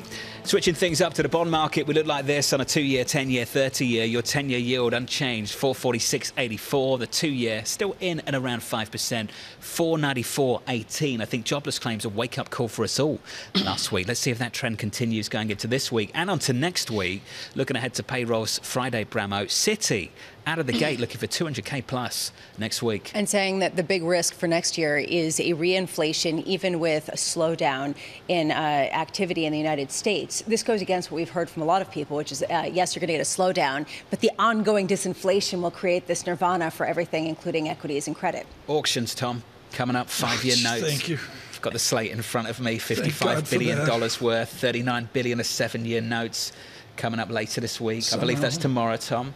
So we've got some big ones, 5-year, 7-year, and tons of T-bills if you want one. Am I wrong? Is a 2-year like a big deal? It's come back near 5%. To me, it's like actual news. It speaks to the Federal Reserve and the amount they're going to be hanging in there, Tom, keeping rates where they are. You know, I look at that. The real yield here, do I have a quote yet? There it is, 2.21%. Sort of noodling, you know. Noodling. Sort of churn. Like the euro. Let's sit on the euro just for a moment. The euro against the dollar. 109-ish, 109.50 through most of this morning, 109.50 right now, positive by 0.1%. Talk tons about Deutsche Bank's outlook for next year, just for the ECB and the amount of rate cuts. We're going to see 100 basis points of cuts from June to year end in 2024. So looking at to next year, Tom, of the ECB. Yeah, Saravella's fired up. There's a lot of people fired up about moves, but I don't see big figure moves. We'll talk about that in a minute. It's been snoozy. Yeah. Welcome snooze. I think we all want that kind of snoozy kind of price action. I said the ECB was snoozy once. Lagarde. I think we both did, and I think we both got in trouble for it. It wasn't a love note from Christine Lagarde. So you've mentioned snoozy every day. I remember sometimes they're snoozy, but I think sometimes that's the objective, no? I would agree. I think sometimes that's victory. They didn't think that morning, okay? Under surveillance this morning, Israel under increasing pressure to extend a 4-day pause in its war with Hamas. The current deal set to expire early tomorrow unless an agreement is reached. So far, 58 hostages have been released by Hamas, with another 11 expected to be released later today. One of those released includes a 4-year-old US-Israeli dual national whose parents were killed in the attacks on October 7th. Just reminding you of the tragedy that unfolded, Lisa, in early October. The fact that a number of these kids, quite a few of them, are going to be coming home without knowing that one or both of their parents were killed on October 7th. The tragedy has been widespread. The key question is, have we reached the what's next point, given the fact that we have ended this 4-day ceasefire and are starting, to either negotiate day by day or something else? Or something else. Do we have a war? Aaron David Miller, just with us, folks. This is 2008, a much too promised land, America's elusive search for Arab-Israeli peace. It's still elusive, right? Nothing's changed, Lisa? I mean, right now we're trying to figure out what actually is going on behind the scenes. You can't. The conversations are widespread and they aren't going on actively. But it's clear that something has shifted. And it's sentiment, both for President Biden, but also it's sentiment within Israel. That pressure's been building on the president for a while now. Your second story, deflationary pressures continuing in the world's second largest economy. The latest data out of China showing industrial profits slowed to just under 3% year over year in October. Officials in China also mulling which developers will garner state support in the face of a $446 billion shortfall in the property market. That situation with the property market, Lisa, unfolding in the way that the China bears forecast years and years and years ago, barely gets a mention these days on Wall Street. Barely gets a mention. Part of it is because people say, well, the contagion is contained, right? It's not necessarily going to percolate into other assets that people are invested in.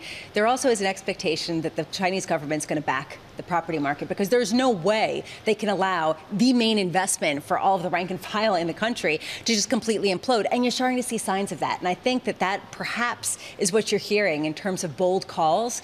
People are saying China's uninvestable. Well, if they start to invest a little bit more in themselves. I want to parse this, John, between what you just did there on property. Is that a motivational speech? Industry. What was that? Yeah, it's very good. Invest a little bit in yourself. Yeah, she stole it. It was Thanksgiving table. I'd really she quite said that. A mindful weekend. Listening to motivation. Do you really want to hear? Do you really want to She hear? served the overcooked Brussels sprouts, and it was I can hear it. choiceful. It's brewing in Bramo's voice. She's yeah. about to sort of, unload lecture is the word. Last week or so. We're not going to unload. I wondered earlier whether Tom had actually watched college football, but based on his summary of Purdue, clearly you haven't, because they won against Indiana. I didn't. When I watched, they were losing big. Actually got a message from a Bloomberg subscriber. Oh, did you? Good morning. I think Purdue won. Just an FYI. Thank you, Jason. Thank you for writing in. Okay. On top of the story. No more college football. Thanks for that, TK. Let's get to this final story. President Biden skipping this year's UN Climate Summit, despite calling climate change the ultimate threat to humanity.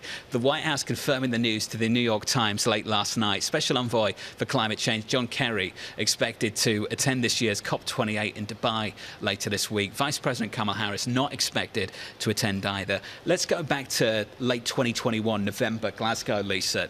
Disaster.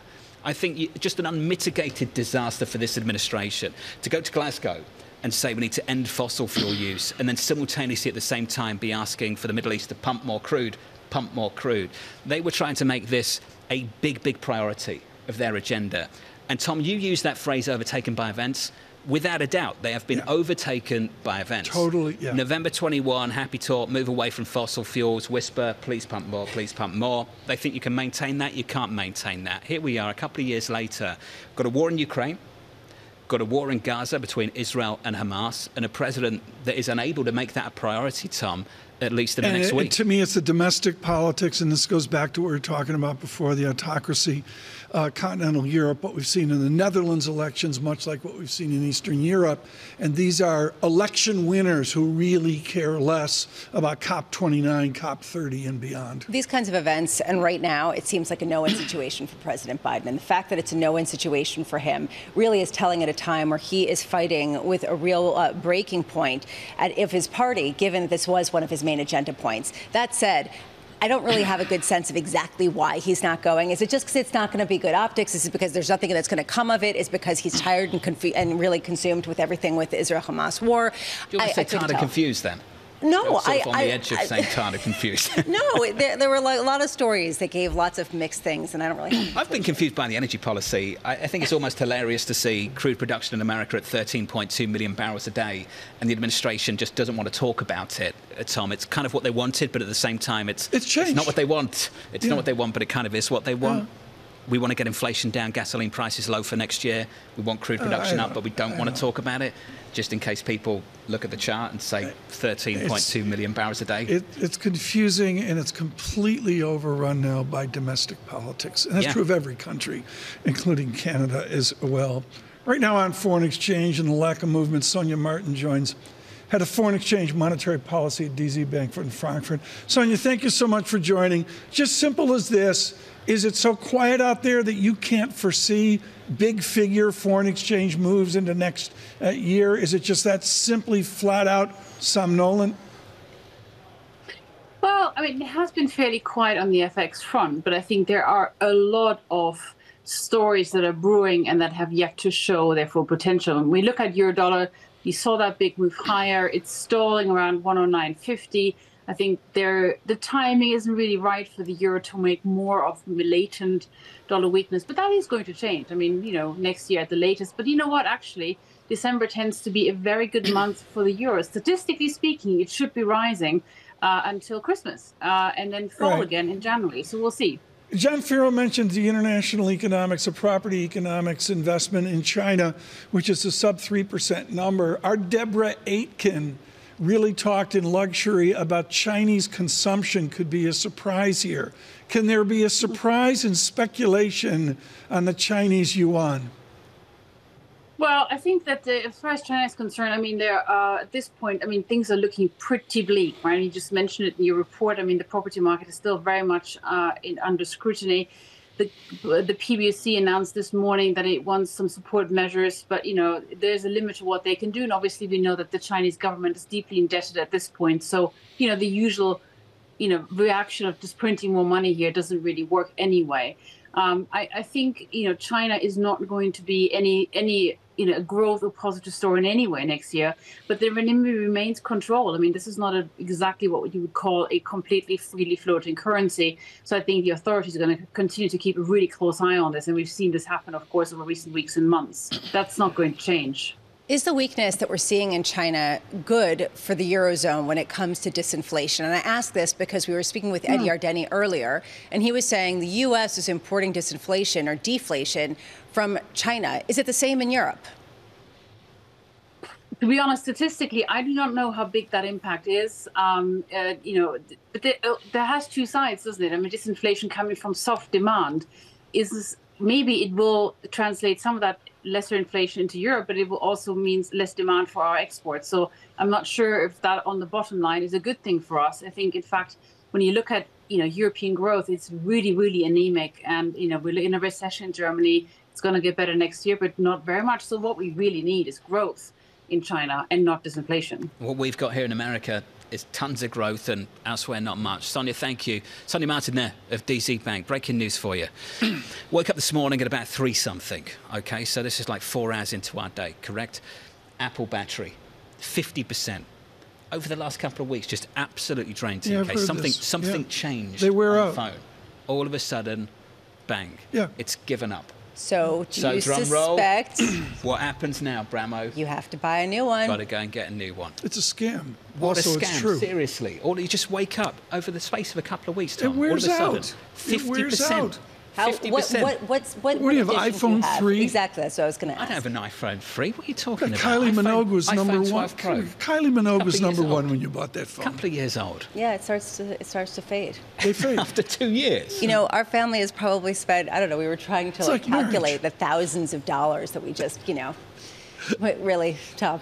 Yeah. I can't just keep talking. I try. You speaking for yourself, just for the record. Okay, Mrs. Keene wants to know. You're speaking for yourself? No, I'm not speaking for myself. Okay, just, all right, just, you know. We're just okay, all right, good. working on there. I'll Nice insight on Apple iPhones as well. I've got to upgrade. Got to upgrade. But you resent it. Absolutely. Skip DNI. So why don't you just get the battery? Why don't you just get it redone? Nah. Got to go into the store. Exactly. Deal with people. Talk to them, get a new battery. Deal with crowds. Deal with crowds. We're looking at it. Wait, through Soho on Friday evening. Oh my goodness, you couldn't walk, Bramo. I don't want to do that. No, well, no. I understand. No. Just AT&T log on and spit you out a new one. It turns up. You know. Don't have to deal with anyone. Let's keep it simple. If you're just joining us, welcome. Your equity market negative 0.1%. Yields unchanged on a 10-year, 446.26. Auctions coming up a little bit later this week. Bramo locked in.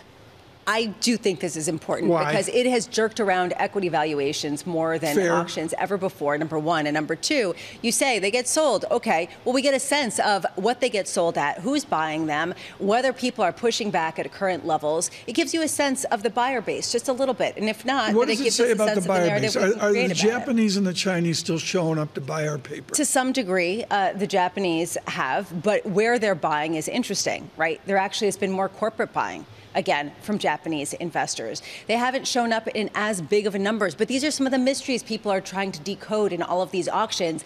And then if it doesn't go well, everyone says, okay, the sky is falling and we're issuing too much debt and we're spending too much money, and then the stocks sell off. I'll be front of the queue, front of the line talking about it. That's essentially what happens. Look, I think it is a major theme, but I do wonder, Lisa, I'd love your opinion on this. Is there a tenor, a maturity that you think is more important to follow than another one? So this week it's the belly, it's the 5-year and the 7-year. Is it further out on the curve? Is it the 30-year?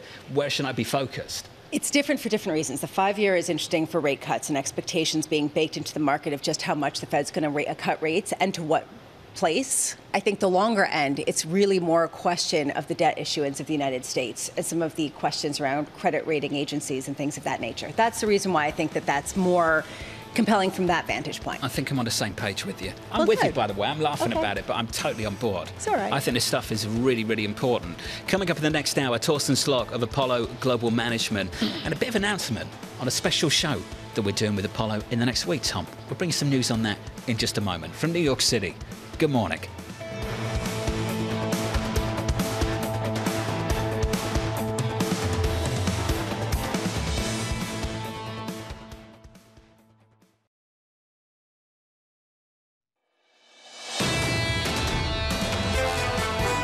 Are you comfortable as you know, possibly being Prime Minister of austerity? No, that's simply not the case. Actually, government spending in the UK right now is at very high levels. Historically, over this Parliament, it's grown at very high levels, even in real terms after the impact of inflation. So I think any commentary or accusation that that's what's happening is just simply unfounded. And we're at a point now, given how people are feeling, given the amount that's being spent, where I think the priority has got to be lowering the tax burden.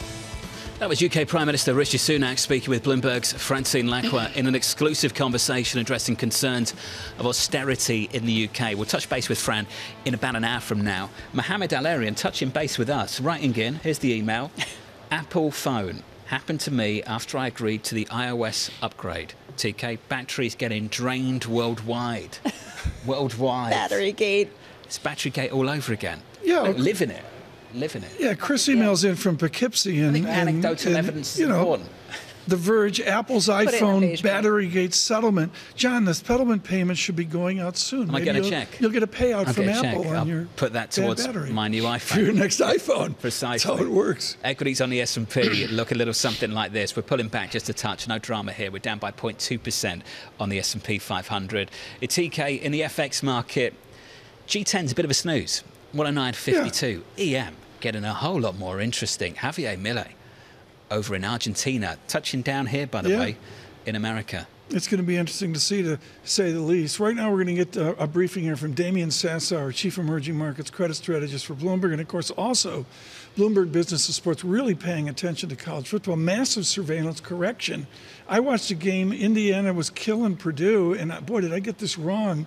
Boiler up, I guess, is what happened. Can you make money in sports on college football? Only if you're funded in peso. No, I'm kidding. I think really at the end of the day, college football is a crapshoot like most things in this world. But the Iron Bowl, I mean, Michigan OSU, I watched that game with parties from both sides, and it was such an awesome game. I mean, it was just back and forth. And look, I mean, OSU won the battle on offense, but they lost the turnover battle and they lost the game. The strategy on this has got to be clearer than the strategy on Argentina. How do you play? How do you bet on Argentina? Well, I guess you don't bet against batteries, Jonathan, because there's plenty of lithium in Argentina. No, I mean, really, Javier Milei is obviously a bit of a firebrand in terms of what he stands for. He stands for dollarization. He wants to burn down the BCRA, the Banco Central de la República Argentina, their central bank. Wasn't that nice? It rolled up the tongue. Does he still want to do that? He certainly does, but not at the pace I think that we would have other. I mean, you have to understand the central bank is funding the entire public sector in Argentina through LELIQs, which are the short-term interest rate, peso-denominated interest kind of structures, instruments. Sorry, that's the word I'm looking for.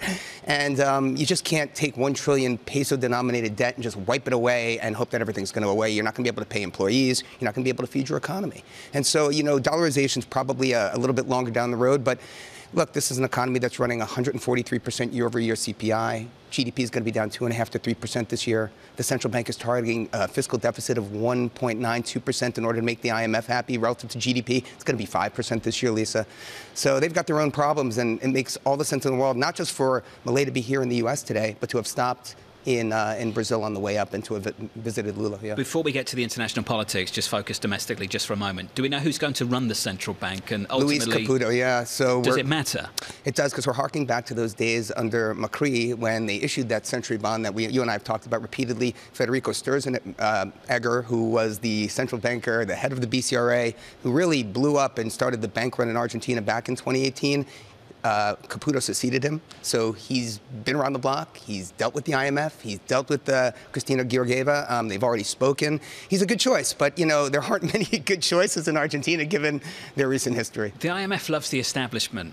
This guy is the anti-establishment candidate. Yeah. But he is going to do effectively some of the stuff they'd like him to do, right? Which is deep cuts to government spending. There's a lot of things he does stand for, which I don't think we're talking or covering enough. I mean, his view on feminist rights, on abortion, on China, on the Pope. I mean, not the greatest views if you believe everything he said, but then again, he's backtracking on a lot of the things he said. So it's getting to a point where I don't really know what to believe. Who is the man? I mean, the markets just want to believe so much that Argentina is on the way back, but investors like myself have gotten burned before. So you had the phones tapped and you were listening to his conversation with Georgieva, and I'm curious, what do you think the tenor of those conversations in all seriousness really are between the IMF and the leadership in Argentina currently? All right, so where are we? They made a $2.6 billion payment on their $43 billion in debt to the IMF back in October. That's a very good sign that they want to continue doing business with the IMF. They don't want to be blocked out of U.S. capital markets or global capital markets. But, you know, what they need to do, and in order to get the ship righted, it's just going to be a lot. The seventh review of their extended fund facility agreement with the IMF was set for the end of this month. They're not supposed to be talking about any of this in Washington or New York this week, by the way. But I'm sure that will come up. And, you know, what structural and economic reforms does the IMF need to see in order to permit the flow of capital, permit the flow of dollars into their economy, even if they want them? I mean, that's another question right now. So. Well, Argentina is a specific story. They've defaulted, what, 5 times over the past 100 years, something of that nature. For those keeping count? Yeah, sure. There has been a lot of concerns about inflation for a long period of time, but there's something that they have in common with a lot of developed market nations as well, which is that a lot of people have gotten used to debt, have gotten used to spending more than you can pay for, and are going to have a very hard time weaning themselves of this. How much is this going to be an issue across a much broader swath of the developing world in particular, but not to mention the developed world, in a way that really isn't being priced in? Well, we can kick the can down the road as long as we want to, so long as the markets will allow us to do that, Lisa. And in the case of Argentina, you know, if you want to take the bull, you know, case, vaca muerta, lithium deposits we just talked about, soy and agricultural exports, opening up the economy. EPF is up. EPF has an ADR in the U.S. It's up 65% since November 16th. One of the largest, you know, it's the national oil producer out of Argentina. Grupo Galicia, their big finance conglomerate, is up 30% since this election. So, you know, investors are taking this business-friendly environment seriously, and they do have potential sources of future revenue to help offset that debt load. What is the most efficacious way to play China? If somebody has a belief, it's, John was mentioned, in sub 3% growth, or you're more optimistic than that, what's the way that Damian Sassower speculates on a China recovery? I think, you know, the thing that people aren't talking about China is what is the one item between the U.S. and China that both the Republican and Democratic Party agree on going into an election year? Tariffs, and the fact that they should go up. And what does that mean for dollar yuan? It's probably not a good thing. But, you know, again, really, I think China's going to follow the broader EM currency base, and that's going to be largely a function of, do you believe in a soft landing? Or do you believe in a recession in 2024? And there are good trades on either side. I mean, generally speaking, if you believe in a soft landing, you want to be long EM-G10X dollar versus dollar, and vice versa. If you believe in a recession, you're long dollar versus G10 FX and EM along with it. So that's kind of the way you have to balance yourself. Damian, this was great. Thank you, sir. It's good to see you. Damian Sassower, we're getting so much stick about your coverage of Purdue. How'd you get it so wrong? You said you watched the game. I watched the game and then I turned it off like 10 minutes ago. They scored 17 points in the back half. I mean, I may lose my job over this. You missed the back half. I missed the back. You just come out on air on X Monday number and of said minutes, they lost. and they weren't even like in the game. They were comatose. Okay. And then boom, what a comeback! That's how much college sports you watched. You guys nailed over it. The weekend. You asked me about you know, Leclerc did great in the Formula One too. He did do great. Ferrari not so much. Just Max Verstappen absolutely dominating. It was a lot of fun. The only race that Red Bull this year didn't win, I think, was Singapore with Carlos Sainz. They won every other race. In world sports, I can't think of many dominant seasons in any sport like the one we've just seen in Formula One this year. But was the race boring? I mean, with the way it was spread out, the last 10 laps of the race, is that the way you run a world-class sports organization? They were just going through the motions. It is the difficulty of Formula One, Tom. How we've do had they these change long periods of dominance. They've tried to change it a million times. Okay. I don't We've seen it with Red Bull, before that Mercedes, before that Red Bull. You saw it with Ferrari in the late 90s and early 2000s. And it's the difficulty, I think, part of the difficulty conquering this sports market in this country. Netflix has gone only so far, but ultimately, when you know the outcome of the game before you start, it's not exciting, is it, Damien? No, it really isn't. No, it's not. I mean, we were just talking about the EPL too. I mean, like the fact that, you know, you have a salary cap in the NFL is what makes it so interesting. It keeps it so parity-driven. The Broncos, the Titans, the Giants, the Packers, they all won this week. I mean, people had written them off. And now they're actually in the playoffs. I was at the Jet game, by the way. We're not going to talk about that. We're not going to talk about it. It was that bad? I left at the half. Ooh. It was unwatchable. Mohammed left at the first quarter. Unwatchable. Unwatchable. My son's in from college, and we left Rodgers at the half. coming back? There's talk that I hope not at this point. I don't know. I hope so. I don't know. Think I don't know what I hope for anymore. Sit the rest of the season out. I got to talk to Mohammed. I mean, I'm sweating. Did you have thinking about it Mohammed's right tickets? 50-yard line, 6 rows up. I saw him up there. You know, Yeah. he wouldn't turn around. He's aged. Look at me. He's aged. You know, that's all there is to it. You know the secret about Mohammed? He won't mind me sharing this. He sits in the nosebleeds. Seriously. Yeah. Kind of guy that would fly coach domestically, which I always moan at him about, but yeah. You'd probably find him in the nosebleeds. He's up in the nosebleeds? Loves the nosebleeds. I was there in tennis Mets and when Jets Emma was playing. just sort of torturing himself I'm waving every year It's in the various sports. spirit. It's the spirit that you get there. The spirit of losing. Really? Is that right? No. Is that right? From No, New it's the York. spirit. This is Bloomberg. Joy.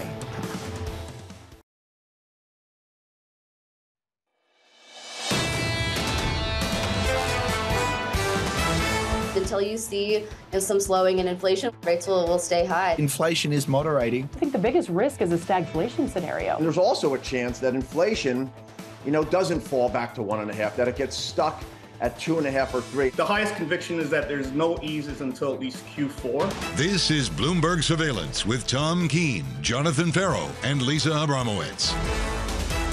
Good morning, everyone. Jonathan Ferro, Lisa Abramowicz, and Tom Keene on radio, on television, with oil under $75 a barrel. One indication of how you get to SPX 5000. That's the feeling this morning, John. Or maybe 5100. 'Tis the season. Yeah. It's when your economics department come out and say, OK, recession next year. 175 basis points of cuts just around the corner.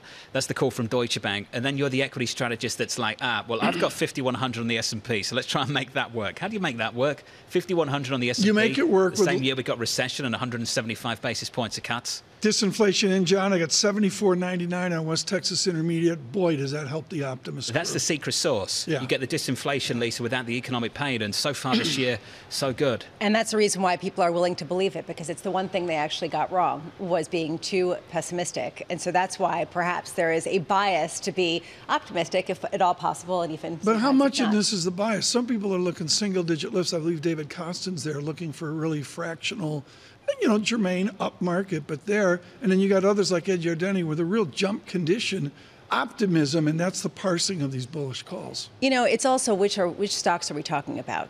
There aren't that many people who are saying, I'm all in on Russell 2000. They're not saying that. Maybe later next year we can get there. But I didn't hear Lori Calvasina say that. But in the meantime, rate cuts are going to be good for big tech. Sure. That's going to keep driving everything. It can keep being lopsided. And then all of a sudden you start to get participation around the edges. Let's get that board up again and take a quick snapshot of what people are looking for next year. And there's two names I want to talk about. One is Goldman Sachs. The other is Deutsche Bank. So Goldman and Jan Hatzius, right, next year, they think the tailwinds for growth continues, that the Fed can hold through most of the year because growth is going to be pretty good. And their equity strategist is saying 4,700 on the S&P 500.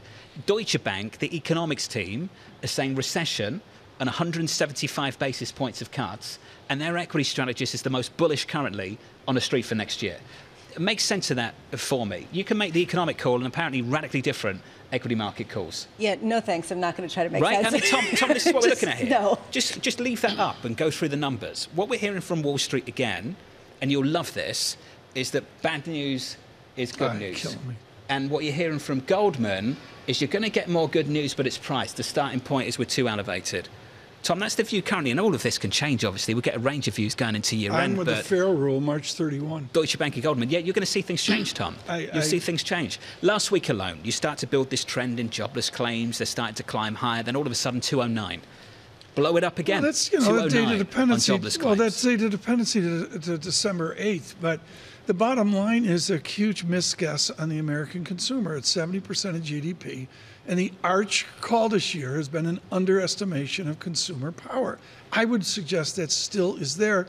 Deborah Aitken of Bloomberg Intelligence was brilliant on Wednesday or Tuesday last week about the oomph of the American consumer. And we did see that in terms of Black Friday numbers. We were talking about the Adobe figures, particularly online, coming in 7.5% more than the year before. And yet we did hear all these warnings from the likes of the CEO, Doug McMillon, of Walmart, talking about a real deceleration in spending. So I don't know. It's Walmart's really talking confusing. deflation. Best Buy saying we might have trouble going into year end. And then you look at online sales. Through the roof. Boom. I mean, I'm not having a lot of trouble making sense of this because there are these different economies and different products that people are buying at disproportionate paces. It's a motley picture. You get the averages. It doesn't really portray a real clear picture. It's a motley crew. Is that what we are? Well, I think motley crew talking about a motley yes. picture. Equities, your picture right now. Brussels Equity sprouts. futures on the S&P coming in just a touch. More than resilient this month. We're down a 1/10% this morning. This month, TK double-digit gains. Double-digit gains on the NASDAQ 100. Well, we had the guest, Caffrey. Jack Caffrey's got a little bit of experience saying we did a year in 1 month. Yes. You know, I think that... What a year November's been. I'm interested in what how the hedge fund losses are going to be. Some of the losses to be discussed here in the first quarter of next year who get it wrong. Let's do this. Let's dive here after a brilliant data check here. Again, oil 74.92. To Peter Cheer, he's head of macro strategy at Academy Securities. I want to play off Torsten Slok of Apollo, who's going to join us here in 30 minutes. And the basic idea, Torsten was just fabulous on this. He went back to Nifty 50, 1972. Polaroid's beginning a lawsuit with the Eastman Kodak Company. Edwin Land and all the magic camera stuff is on top. And the PE multiple off of a Polaroid with a 95 multiple was absolutely stunning. And they said, you know, we're buying these 7 companies now, and this is the way it is. Why does this end? I think it's already starting to end even. If you look since the middle of November, you've actually seen an outperformance by the Russell 2000. You've seen both the equal-weighted NASDAQ and the equal-weighted S&P outperform. So I think you're starting to see a shift of that. If you look what happened last week, I think it was really encouraging. NVIDIA had earnings.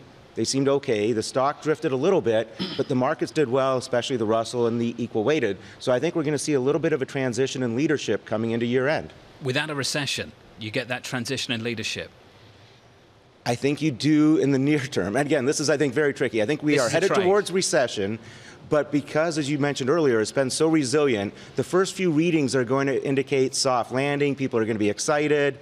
So that's where we get this one last gasp. I was thinking 4,600 on S&P 500. Maybe it's 4,650, 4,700. So it expands a little bit. And then people will start realizing, ooh, we're going to have recession, and we're going to stay with somewhat high inflation because of all the rebuilding that we're doing. Crystal ball, what is that ooh moment?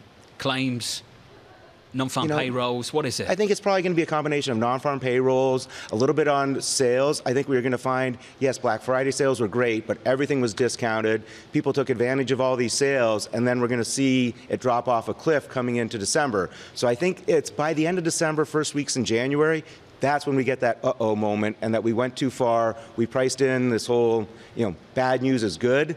That's going to last for a little bit, but I'm thinking late December, early January, you want to reverse this and you want to get long treasuries and short equities rather than long both. Well, if you get long both, the theory is that the Fed's going to cut rates pretty aggressively, and that's going to give a boost to the valuations of companies that already have gotten a boost to some of their valuations just simply because of their profits, namely the Magnificent Seven. How do you push back against that if you're not calling for people to massively lose their jobs, and if you see that there still is a lot of strength and momentum? Because one, while I think the Fed is done hiking, I think they're going to be fairly slow to cut. And again, we're going to have stimulus, right? We are going to try and build out our energy infrastructure. We're trying to do this reshoring. So I think inflation's not going to allow the Fed to cut very much. And that's a big part of it. So, and on top of that, just like I've been saying, since the last week or so, you've seen that leadership lose, right? So I think that story is already overplayed. People are like, okay, we've run these up as high as we can. Everyone who wants to be in those AI companies or the Magnificent Seven is already in them. They're weakening. Everything else is doing better. And to some degree, at some point, we're going to need to see AI translate to better profits for companies that are actually using the AI, who can justify the cost benefit and say, hey, somewhere in our numbers, this is actually working. And it's got to accrue to that. You should see higher multiples across the board and some give up from the producers. What is the problematic figure for inflation, the inflation rate that we're tracking right now, where it becomes sticky and something closer to a stagflation and less this immaculate disinflation? So I think we get a bit more disinflation in the numbers. It's going to be goods related, but then we're going to keep cropping up into that 2.5% to 4.5% range. And I think 2.5% to 3.5%, the Fed's going to ignore it because they realize there's these structural things going on in the economy and how we're reshoring, how we're separating from China.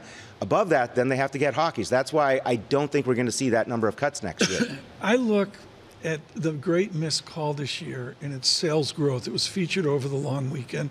Goldman Sachs looked at 11% Magnificent 7 growth forward versus 3%. I go back to DLJ years ago and Tom Gelvin, who said, look, just look at the top line as well. Do you see an erosion of the top line of, say, 30% of Standard & Poor's 500 that gets it right?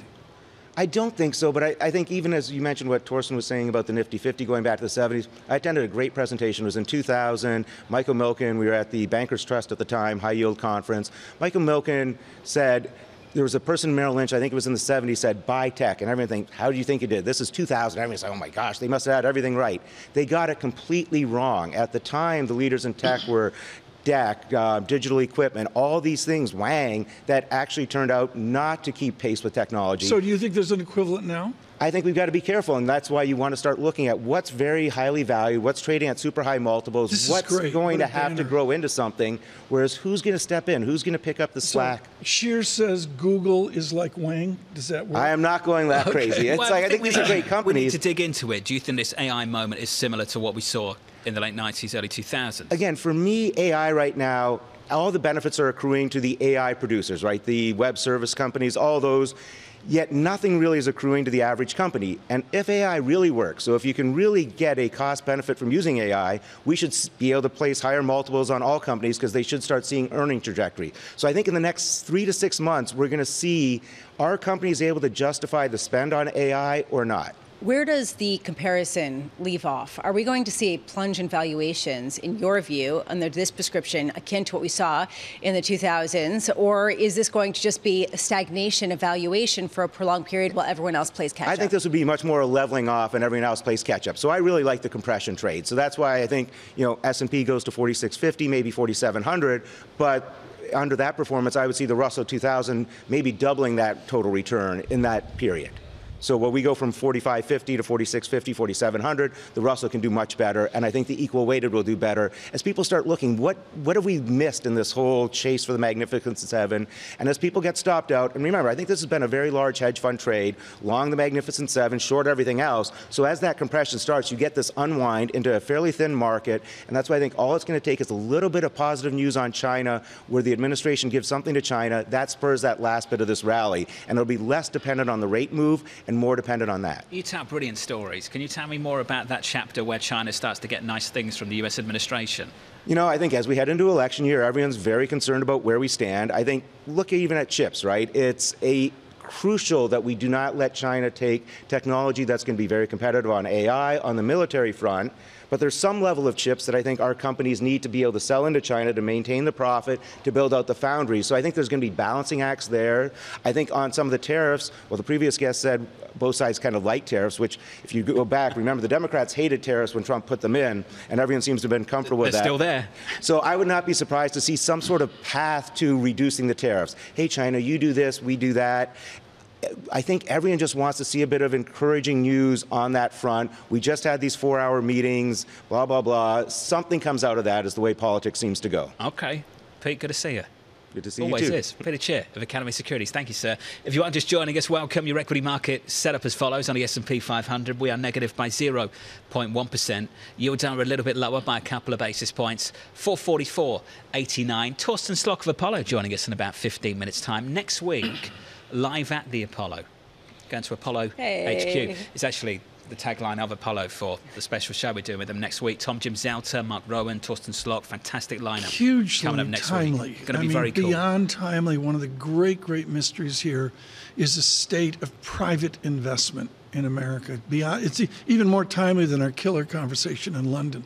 a couple months ago. Yeah, so we'll be doing that next week. More details on that still to come later this week. Coming up on this programme, Dana Towsey of Towsey Advisory Group on the holiday shopping season. Black Friday numbers look fantastic. We'll see if those numbers can continue going into year end and right the way through the holiday season. TK, I'm going to run off and charge my phone. So coming up in the next hour, Colin Martin of Schwab, Samir Samana, Wells Fargo. Response on that. It's going to be very, very cool. Just restart it. Caterina Simonetti of Morgan Stanley on their call for 4,500, which is basically where we are. That's their call for next year, year end on the S&P. Yeah, that's a courageous call. The marketing guys want you to go up, up, up. I mean, that's the bottom line of Wall Street. I think the marketing guys at Apple would like me to shut up. Yeah, but, the conversation's ongoing, Bramo. You're going to fight the... Battery Gate from New York City. Good morning.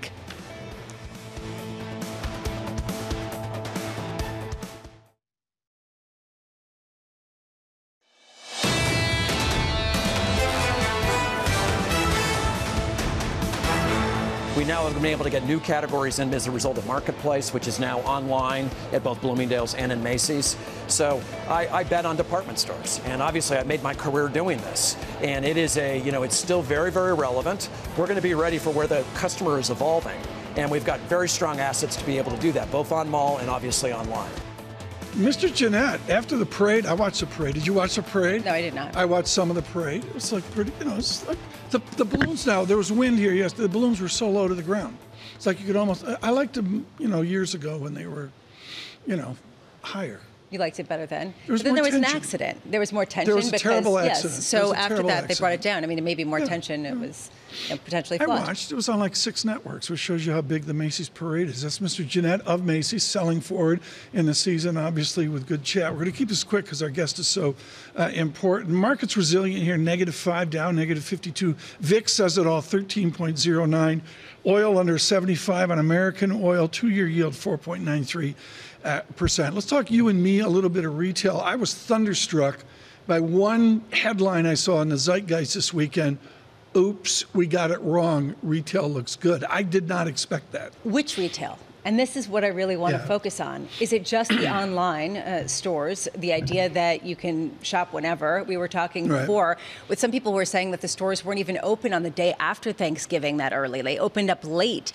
Again, how much does this create some tension between who's winning really here versus how much the consumer is just spending everywhere? And of course, an increase of 7.5% versus last year killed everyone. There's no one better to speak to on this as if you stand at the four corners of 57th Street and Fifth Avenue. The Dana Towsey is a child gazing upon Bergdorf Goodman and across the street to Tiffany's and where Louis Vuitton is now, and there's some other unpronounceable I can't afford store on the other corner. Towsey joins us now, CEO, Chief Research Officer of her Towsey Advisory Group. You got this right. A lot of people got this wrong. How did you expect this optimism that we come out of the season? Well, thank you very much for having me, and hope you guys had a great holiday. Yeah, it's okay. I think overall, keep in mind, we did have a barrage of earnings reports all talking about the cautious consumer. Inventory levels are lean. Promotions were in place, 30 to 40%. That isn't outstanding. That isn't going off the rails in terms of level of promotions. They were definitely clean. What you saw in terms of traffic, look at the Lululemons, the Bath & Body Works. Macy's had more traffic than what you had at Nordstrom. And off-pricers like TJX had a ton of traffic. And the teen retailers picked up. The reason why? Value and innovation. If you had value and you had innovation, the consumer was coming. So look at Uggs and Hoka where there was innovation. You look at the value on the pricing, it meant something. But we have a long season coming up now. Christmas is on a Monday. Watch that weekend before Christmas because procrastinators, it's their choice of when they want to spend. Just let's build on that, this idea of watch what happens later in the season. Are you saying that you suspect people brought forward their shopping much more than they had in the past because they are being cautious? So the numbers are inflated to represent that more than just excessive spending altogether. Yes, I think you look at the savings rate, which has come down, you take a look at delinquencies, which have gone up, and you look at what's happened with the pattern of promotions. It began in October.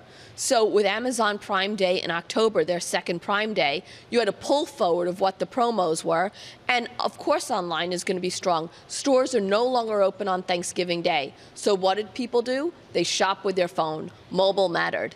Well, this really raises this question. Is it the modality of shopping that matters right now, or is it the type of product mix that matters right now. And I'm curious, can you parse that up? Is it just online shopping, or is it the products that people are getting online? It's the products that people are getting. And don't throw out the stores. The stores matter. The engagement that people have, the social interaction. So many companies in 2023 came out with new store formats. You look at on-mall and off-mall, they both won. And even outlets are strong in that measure for value. Where's the best total return up 12 months? You and Joe Feldman are not on speaking terms on this, but the basic idea of which kind of retail and which individual stock is the best possibility. Off-price, I think, is going to win over the next 12 months. TJ Maxx with so that's Hermes, Louis Vuitton, off-price. LVMH, off-price. Not luxury. Okay, so continue. Different world. It's off-price. It's the TJ Maxxes of the world, the Burlingtons and the Ross stores. Why? They're getting the benefit of a trade down. Look at what you just saw in their results last week when they each delivered same-store sales of at least 5%. Typically, these are 3% same-store sales increases. They're getting the benefit of the trade down. There's been a heritage of TJ Maxx executing. What's the secret sauce that makes them do that? The experience of their buyers. They know how to buy. They have the relationships with brands. Brands like being in their stores, and they sell through. And don't forget their locations. The description that you're painting of the American consumer is not that positive. It's one that is trading down, as you said. It's one that has caution, that might not show up in force before that Monday Christmas. So where are we in this cycle, right? I mean, is this a matter of people running out of money, or is it just them saying, well, we've been spending a lot recently, we probably should be a little more prudent? They had more money 2 years ago with the stimulus package during the pandemic. The low to middle income consumer is battered right now by higher interest rates. Even though inflation's moderating, it's still a higher price than it was in the past. And even you take a look at the luxury consumer, you need the feel-good factor. With the geopolitical issues going on, the macro headwinds out there, and the volatility of the stock market, it makes it more challenging. So that's why experience, look at the Taylor Swift concerts over the summer, what people are willing to spend on. Give them something innovative, they'll be there. So what does this say about the trajectory of the consumer and how people are going to be spending? Is this the beginning of more pain, or is this basically the bulk of it? I think this is in the middle of the pain that we're seeing. I think the focus on essentials is right there. I think you need newness in order to drive demand. And even though the labor market continues to remain very good, the watchwords are out there and saying, what's it going to look like? And inventory is cleaner, so you don't need to promote as deeply as you had in the past. Look at what's happening with the department stores. They're ordering more cautiously. And why are they ordering cautiously? If they don't feel the demand is going to be there, they'd rather sell at full price than markdowns, and your most profitable markdown is your lowest markdown, not your greatest markdown. Toughest job in retail this year is a guy named Sabata DeSarno at Gucci. Absolute toughest job. Dana Telsey on what Gucci's going to do right off that corner of 5th Avenue and 57th. I think they're going more basic than they've ever been before. Absolutely. They're going away from what the idiocy was for 3 years. Yeah, the mismatching of the 3 years is all about matching now, and it's about safe. They're going back to their archives and seeing what can they reinvent and update for today. Is there proof that we want that? Is there proof that will sell to the Chinese? I think there's some proof it'll sell to the Chinese, but we're not seeing the Chinese travel yet. We need them traveling to really drive demand. And don't forget, you're seeing the local Europeans slow down also. What do you make of the buy now, pay later? And we were hearing that it's actually picking up. Do you think that this is a positive sign for the retail world, or is it a negative sign that people are just basically turning to leverage? People are turning towards leverage. When buy now, pay later first came out, it was a huge event, a huge development, because it got younger people and, frankly, the millennials to spend. I think now that it's been around for a few years, if they can't pay on time, they're willing to delay and, frankly, be able to extend what their payment terms are. Is it changing charge cards? I mean, is buy now, pay later changing the charge card business? Not what we've seen. It didn't take off tremendously. It took off with a certain demographic, and those were the millennials. Single best buy, go. I think that it's going to be TJX. I think TJX is going to be the winner for holiday in 2024. Dana, thank you for the brief. Dana Telsey with us, Telsey Advisory Group here on the state of we pretty much covered it all there, from TJX and Dollar General out to Gucci and Louis Vuitton. We really, people trading down. people levering up. We're in the middle of the pain, which raises this question of, okay, does that mean that companies are going to hunker down and it's going to lead to less disinflation in some ways because they don't want to order more? I mean, to me, the inventory story is one of the biggest ones. They don't want to order more that they can't sell. It's just the pulse of America. This is what we do. We spend money. You get a wage increase off of less inflation, and most of America celebrates that and goes out and spends it. They buy a refrigerator they don't need. That's what happens, right? Watch it, Tom. How was that refrigerator? Watch it. It's fine. It stored the overcooked Brussels sprouts well. It did a great job, so I can reheat them and cook them some more. Just kill them. Consumption at the Abramow house. Forget about Gucci. She bought a refrigerator. Futures -4. Pretty much an improvement there off of a softer tape earlier. Much more going on. Dollar fractionally weaker. Euro 109.51. Please stay with us on radio and television. This is Bloomberg Surveillance.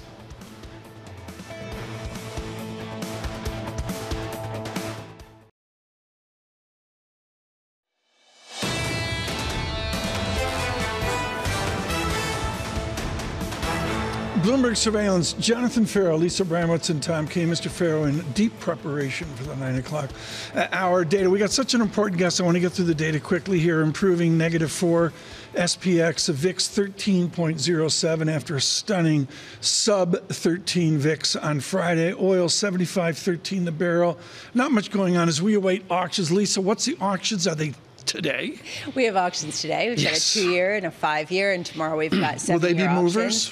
They might be movers. We shall see. But some other things that are moving. Do you like that? I really have watched the online retailers to figure out just how much people are focused on them being the disproportionate winners during this holiday shopping season. So I wanted to take a look at Etsy, Shopify, Amazon, all shares popping higher. Etsy higher by 1.6%, Amazon by 1.1%, Shopify up by 3.9% after they set a Black Friday record, a 22% increase in merchant sales. Again, I think that there is a really important focus here. How much is the gain here purely online versus overall in sales? Because what we saw from Adobe was, yes, a 7.5% increase in total online sales. But if you take a look at the MasterCard spending pulse, it was up only 2.5%. So it is not necessarily correlated across all of the different measures if you're looking outside of just online And sales. I look at shareholder total return of traditional stores. I looked at Nordstrom carefully. I think it was Wednesday or Thursday last week. And it's basically a 10-year train wreck. So there's got to be winners there. As Dana Telsey said, her winners, TJ Maxx, TJX, I think is a symbol. There's some real nuances here of stock selection among traditional retail winners. And from a broader macro perspective, how do you put this together to understand just how much more spending the consumer has in them after a lot of glut of spending over the past few years? Program note, next week, John Ferro, Lisa Abramowicz, and Tom Keene, massive road trip. We got to go. I may have to go below 59th Street. It's going to be wild on this. Apollo, looking forward to this. Some worthies here. A guy named Torsten Slack, a guy named Rowan, Apple CEO, and Jim Zelter, who we spoke to in London. Lisa, what's your number one question to the leadership of Apollo? I'm curious going forward how they see, honestly, private markets or private buyers really taking over for public markets in a new way, and how much that's buffered some of the rate shock that we otherwise would have experienced. I want to know how deep the shadows are. We will see on that. An important set of conversations at Apollo. And we front-run that this morning with Torsten Slack. He's chief economist at Apollo Global Management and writes a piercing short note each morning. And here he harkens back to the skeletons in the closet, the worries that those older have about, is this time like, well, try 1972, is this time like a nifty 50, or the point where Polaroid and Xerox were one of the 5 magnificent 5 that were out there. Dr. Slack joins us this morning. I loved the equal multiples now with 1972. I believe that ended ugly. Do you take that over to an analog that this will end ugly? Well, we still, of course, have to wait and see exactly how AI will be used, and no one really knows how it will be implemented and how much productivity we'll get out of it, or how much more consumption or welfare overall. But the bottom line really is what we can track is the valuations. And what I did write in the note today is exactly that the valuations and the trajectory is beginning to look quite similar, including the levels we're at with the PE for AI stocks, or the Magnificent Seven, now at above 50 on a trailing basis. It does make you wonder a little bit whether this is indeed going to have a different story compared to what we've seen before, or whether this is actually going to be similar in some ways. I mentioned Tom Galvin years ago at Donaldson, Lufkin and Jenrette, who was very top-line sales specific. Are we going to have the nominal GDP to support the Magnificent Seven, even if they level out, or to bring the breadth up in a good market? Well, the problem is that the S&P 493 has basically been flat for the last year. So the conclusion is that so far, all the market gains have been driven by this handful of stocks. So that, of course, also should bring us all to the discussion, okay, is this sustainable? To what degree? Is this something that is a good representation of the overall index if you really end up just buying into one simple story, namely AI? Which is the reason why a lot of people are focused on the consumer, to understand exactly where we are in this spending picture. And I want to go back to what we really began with, this idea of, are we seeing sustained sales and a sustained strong consumer, or are we just seeing these shifts underway, regardless of who ends up benefiting the most, but shifts underway that represent strength in pockets, but not in the overall picture? Yeah, and absolutely. I do think that it is clear that the shifts have been towards services. So that's why goods have generally been slowing down. Another strength point, as you're pointing out, is that we have also seen strength in online. But if you really back up and look at the data for how is the consumer doing, well, we just heard your previous guest talk about trading down. If you look at the delinquency rates for auto loans have been going up, the delinquency rates for credit cards have been going up. We're seeing across the board the level of interest rates are beginning to bite harder and harder and harder on consumers. So the conclusion, of course, is that the Fed is actually achieving exactly what the textbook would have predicted. Namely, the slowdown might not have been as fast as we all thought just a few quarters ago, but it is still playing out. The slowdown is here and it will continue. We still have the worst ahead of us. It is the case that monetary policy is biting continuously, also going forward. What's the distance between Goldilocks and a full-blown recession?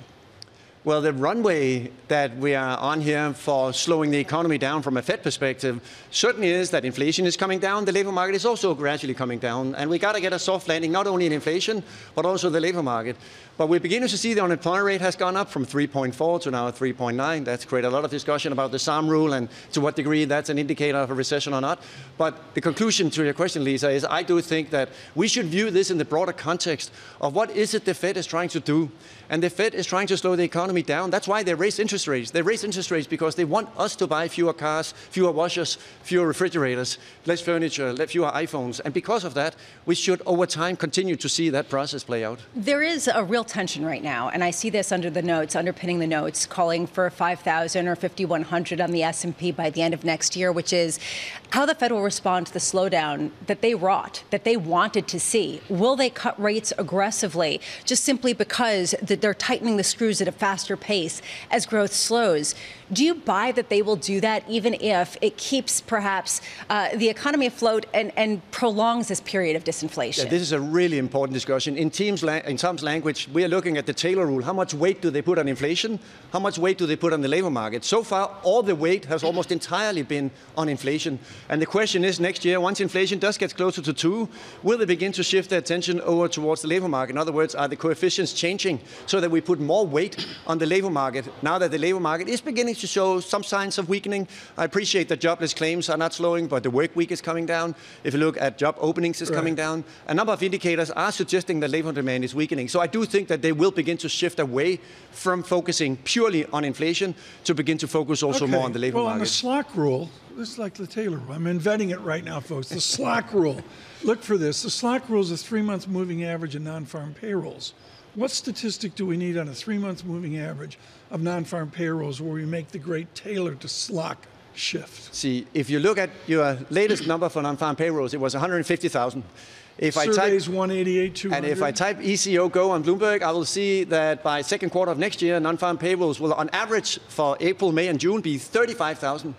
So now you start wondering, 35,000, so now you start wondering, that's the average, so that can have some fluctuation. Now you start wondering, how is the S&P going to trade if we get 35,000 in non-farm payrolls? What if it even goes below 0?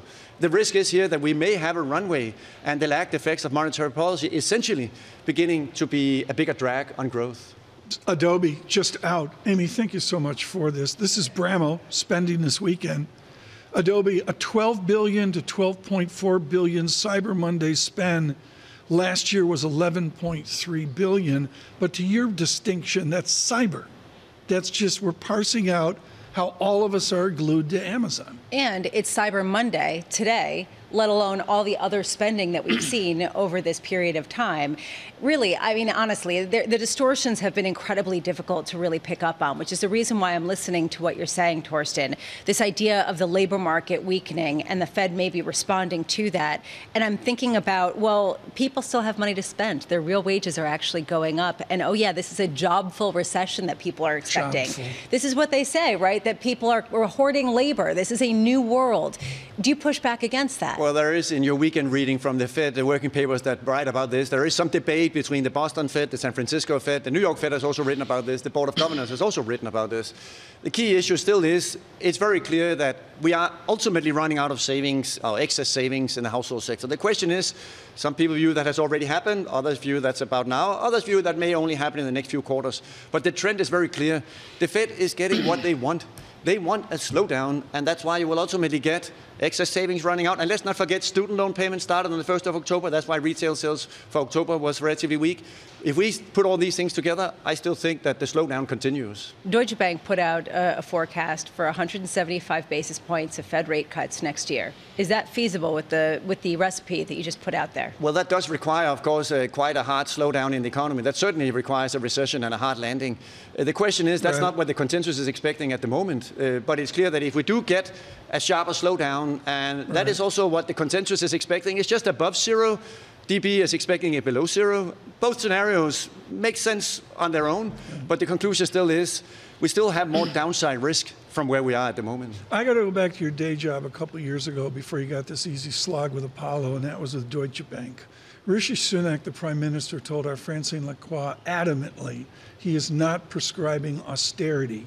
You and Folkers Landau lived this at Deutsche Bank of the continent of Europe and of the United Kingdom. Is there a risk they slip into an incorrect austere policy? Well, the problem is that both the UK and Europe have some same list of problems as the US, broadly speaking, and then they have some additional problems. But we did stimulus. We did a lock-in New World stimulus. They're stuck in the old world. Is it that simple? Well, in some sense, fiscal policy is certainly very different. In the US, it was much more aggressive than what it was in the UK and Europe. And in that sense, all the rules that, in particular, the Growth and Stability Pact in Europe, but also in the UK, have certainly played a very critical role in why fiscal policy has been very different in the UK relative to the US. But fiscal policy will be more expansive than perhaps some people would say, given where rates are. That's what we saw from Germany and the recent prognostications over there. Do you think auctions matter? I do think auctions matter a lot. And as you know, as you just talked about, 2-year, 3-year, 5-year, and 7-year this week is very important. And if you go also and look at the auction sizes over the last several months, they have gone up. And as they continue to go up, the risk really here is that short rates may eventually come down, but we may have a steepener because long rates may potentially not come down as much because now we are dealing with this supply issue that potentially could put upward pressure and limit how much of a decline we can get in long rates. Let's revisit a banner from 2 hours ago. Outnumbered again. Ferro gone. Slack here. Auctions matter too. No one cares one. I think we were at 2 before. Now I think we're at 3. Yeah, you know. I'm just saying. It's just, so it's like 3-1 is how we're going to take that. And they matter. It depends if you care. I care. Well, there was a 30-year auction a few weeks ago that mattered quite a lot. Yes, exactly. Well, thank you, Dr. Slack. It's good of you to please stick around. Remind me of that. Torsten, go away at least till next week. No. We've got a wonderful event we're going to be doing with Mark Rowan. Of course, he's the host for us. As we visit Apollo, there are so many themes to take on here with Rowan, Zelter, and of course, Torsten Slack will join. I can't say enough about this event. Look for that, December 5-ish. Futures now -6, futures a -2%. To me, this to me is going to be one of the more interesting aspects, which is given the fact that you have countries that don't want to go back to austerity but have made their people accustomed to a lot of spending. How do you end up getting benchmark rates back down to anything akin to what we got used to pre-pandemic?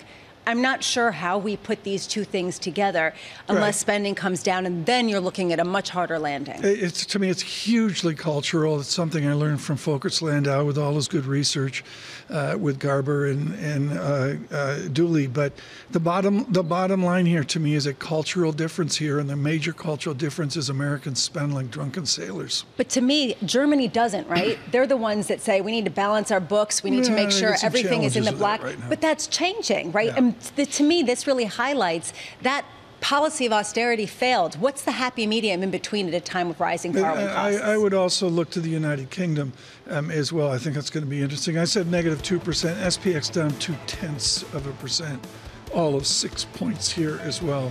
Coming up next, our Francine Lacroix at a summit in a Tudor castle with the United Kingdom's Prime Minister Rishi Sunak, looking for that in a moment. The Prime Minister does address austerity. Please stay with us. An austere Lisa Abramowicz and Tom Keene. This is Bloomberg. Good morning.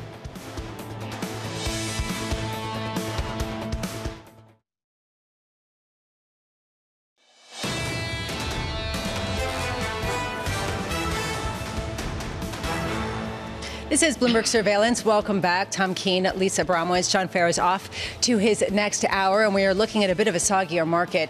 Just a touch, basically sleepy, trying to get back to the office after the tryptophanic slumber of the weekend. Boy, did I live it. Friday, I was numb. This is not good. I'm glad it's, at the minimum, I'm glad it's once a year.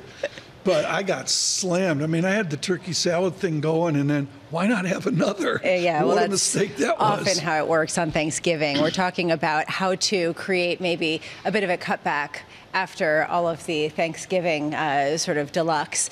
And that has definitely been the conversation globally in a lot of developed markets. UK Prime Minister Rishi Sunak, the latest, saying that austerity in the UK, not on his agenda, telling Francine Lacroix of Bloomberg, the UK economy is showing signs of growth momentum.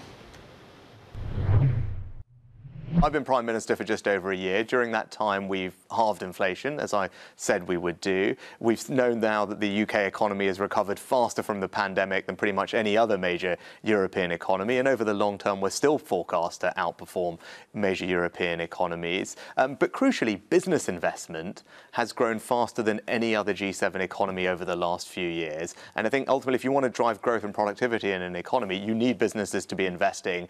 We have more momentum for business investment here than anywhere else. So look, I feel actually very positive about the long-term growth outlook for the UK. So do you think the OBR is actually going to have to revise them upwards? Are you confident that the numbers will come in so that you can continue cutting tax? What I can tell you is that when I became Prime Minister just over a year ago, not just the OBR, but also the Bank of England, the OECD and the IMF, all of them predicted that the UK would be in recession this year. That hasn't happened. We put in place a set of policies to ensure that it didn't, and I'm delighted the UK economy has outperformed all of those and has grown this year better than anybody thought. So look, I've got a track record in outperforming what people think, and as I said, the UK economy has real momentum now. Inflation has been halved, business investment is growing faster than elsewhere, and as I said, we've got commitments totaling almost £30 billion for our summit, significantly more than we've had in the past. So I think that shows that investors and companies are voting with their pounds and their dollars, and that shows that there is confidence in the economy, and that's what makes me think we're poised for strong growth. But Prime Minister, if you look at inflation, if you actually exclude energy, it's about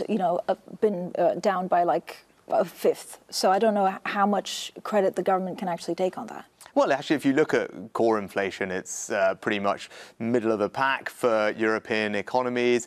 Forecast next year to be lower than the Eurozone. And I think in the US, the last numbers I checked. So actually, the momentum on inflation is downwards and coming down faster than peers over the course of the next 12 months, if you look at the forecasts. And we're making sure that we are disciplined with borrowing. Like ultimately, what investors are looking at to make sure that fiscal policy is sensible. We're not fueling the inflationary fire. We're being sensible on public sector wage settlements, and actually you're seeing that feed through to the economy. And as I said, we're also improving labour supply. If I talk to businesses, what they're keen to see is access to labour. We're making sure that our labour market remains flexible, that we're moving people off welfare and into work.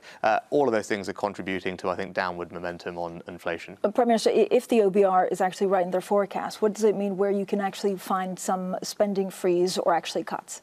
Well, what we've just delivered are significant tax cuts. Significant tax cuts for business, significant tax cuts for everybody in work. That's what our autumn statement last week did.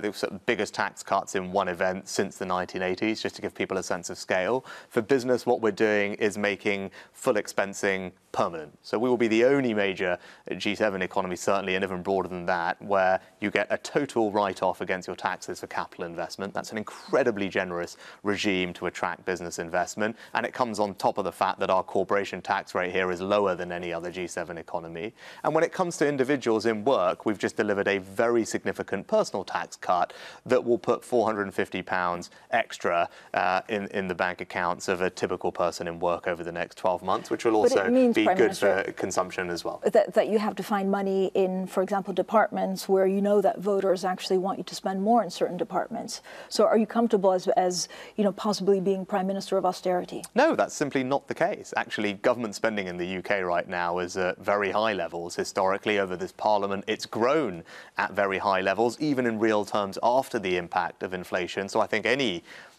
commentary or accusation that that's what's happening is just simply unfounded. And we're at a point now, given how people are feeling, given the amount that's being spent, where I think the priority has got to be lowering the tax burden. Right? Government's already spending a lot of people's money, and what we need to see going forward is more productivity out of the public sector. It needs to match what we've seen in the private sector post-COVID, and I'd rather focus on efficiency in the public sector and prioritise cutting people's taxes rather than the government spending ever more of their money. That's the point, I think, and I'm very clear that that is the choice that we are making. He is the Prime Minister of the United Kingdom, Rishi Sunak, a piercing discussion there on austerity and the view forward, obviously his optimism forward of his United Kingdom. That conversation with Francine Lacroix. She joins us now on the edge of Tudor Court, Hampton Court Palace, for a soiree of business and optimism and good feeling. Francine, let me cut to the domestic politics. How alone is the Prime Minister now within the fractious debate of the future of the United Kingdom? Hi, Tom. I have to say, it really crystallized. Those 10 minutes I had with the Prime Minister yesterday at Downing Street ahead of the Global Investment Summit kind of crystallized in my eyes how alone he really was. Because no matter what you asked him, he was trying to think quickly to see who he would not upset with his answer. So you're right, he has a very fractious Tory party that he's trying to keep together, some asking for even more tax cuts than he's already delivered. At the same time, he has to keep investors on side to try to make sure that they're here. We did have a lot of American bankers, so he's trying to attract, and he actually announced today some £29.5 billion. But he's also, of course, very far below in the polls. He's about 20 points behind the Labour Party, and he needs to call an election by January 2025. So it's complicated, and I felt he was quite alone. Do you think that he's convincing businesses that he can both cut taxes but also not sort of foist an air of austerity on a nation that has gotten used to a greater, significantly more spending? So I think for the moment, Lisa, and good morning to you as well, he's been, towing a very fine line, and actually the Chancellor, Jeremy Hunt, did it with a lot of ability last week. So what they announced in the autumn statement, which is almost like a mini budget, was the fact that they were cutting taxes, but they weren't changing the tax bands, which means that you can cut taxes, but because of inflation, you actually earn a little bit more, and so you pay the same amount of tax, or at the margin even a little bit more tax, although he says he's cutting taxes. So because of that, the OBR found a lot more money that he could play with. This money, we heard from the fiscal watchdog, says, look, even if you continue cutting taxes, at some point you'll have to cut down on government spending in certain departments. Now, what I tried to get from him is that the NHS, is it these departments that voters will see and therefore vote for Labour because they don't want some of these cuts. So it's quite, of course, very delicate, and he certainly pushed back against the austerity word because it's very loaded. Francine, very quickly here, and you're expert on this, the autocracy, the conservative bent of Eastern Europe, we now see over the weekend the shock of the Netherlands. Is autocracy tilt, is conservative tilt coming to the United Kingdom? Tom, this is a very delicate question because it was only 2 weeks ago that the Prime Minister also changed his cabinet to have someone who's much more moderate in charge of domestic affairs. So he got rid of Suella Braverman, who really enticed anti-immigration sentiment. Now, we're not talking anything like what happened in the Netherlands, but this is, again, a country that voted for Brexit, so has to deliver on, of course, cutting down illegal immigration, hence the question on Rwanda on the small boats, while at the same time need to make sure that people still want to come and work here. So I don't know if there's an influence from the UK, but they need to tread this very carefully. Francine, thank you so much. Francine Lacroix from Hampton Court, an important conference of the United Kingdom. Of course, look for her early in the American morning, is how I would put that. Way early. You asked a great question about sort of the more extreme factions, the autocratic tendencies that you're talking about. Fascinated by it. It is really interesting to see. And it was in the U.S. press this weekend, too, about in America. terms of, well, it was, yes, about America, but also, Netherlands, you've got Argentina, you have a real shift toward the polls. In the U.S., I wonder, if you didn't have the primary system that we did, would you have a very different pool of potential candidates for this absolutely. election? You wonder if you'd have a parliamentary vote where 30% wins. I mean, there's some countries like that. I mean, it really speaks to what we're going to see here to the end of the year and certainly into the election year, the many elections year of 2024. The VIX 13.06, the SPX -7. I'm looking at the 2-year yield, 4.93%. The auction. Stay with us for complete team coverage of the auctions. We'll be doing that through the day. This is Bloomberg Surveillance.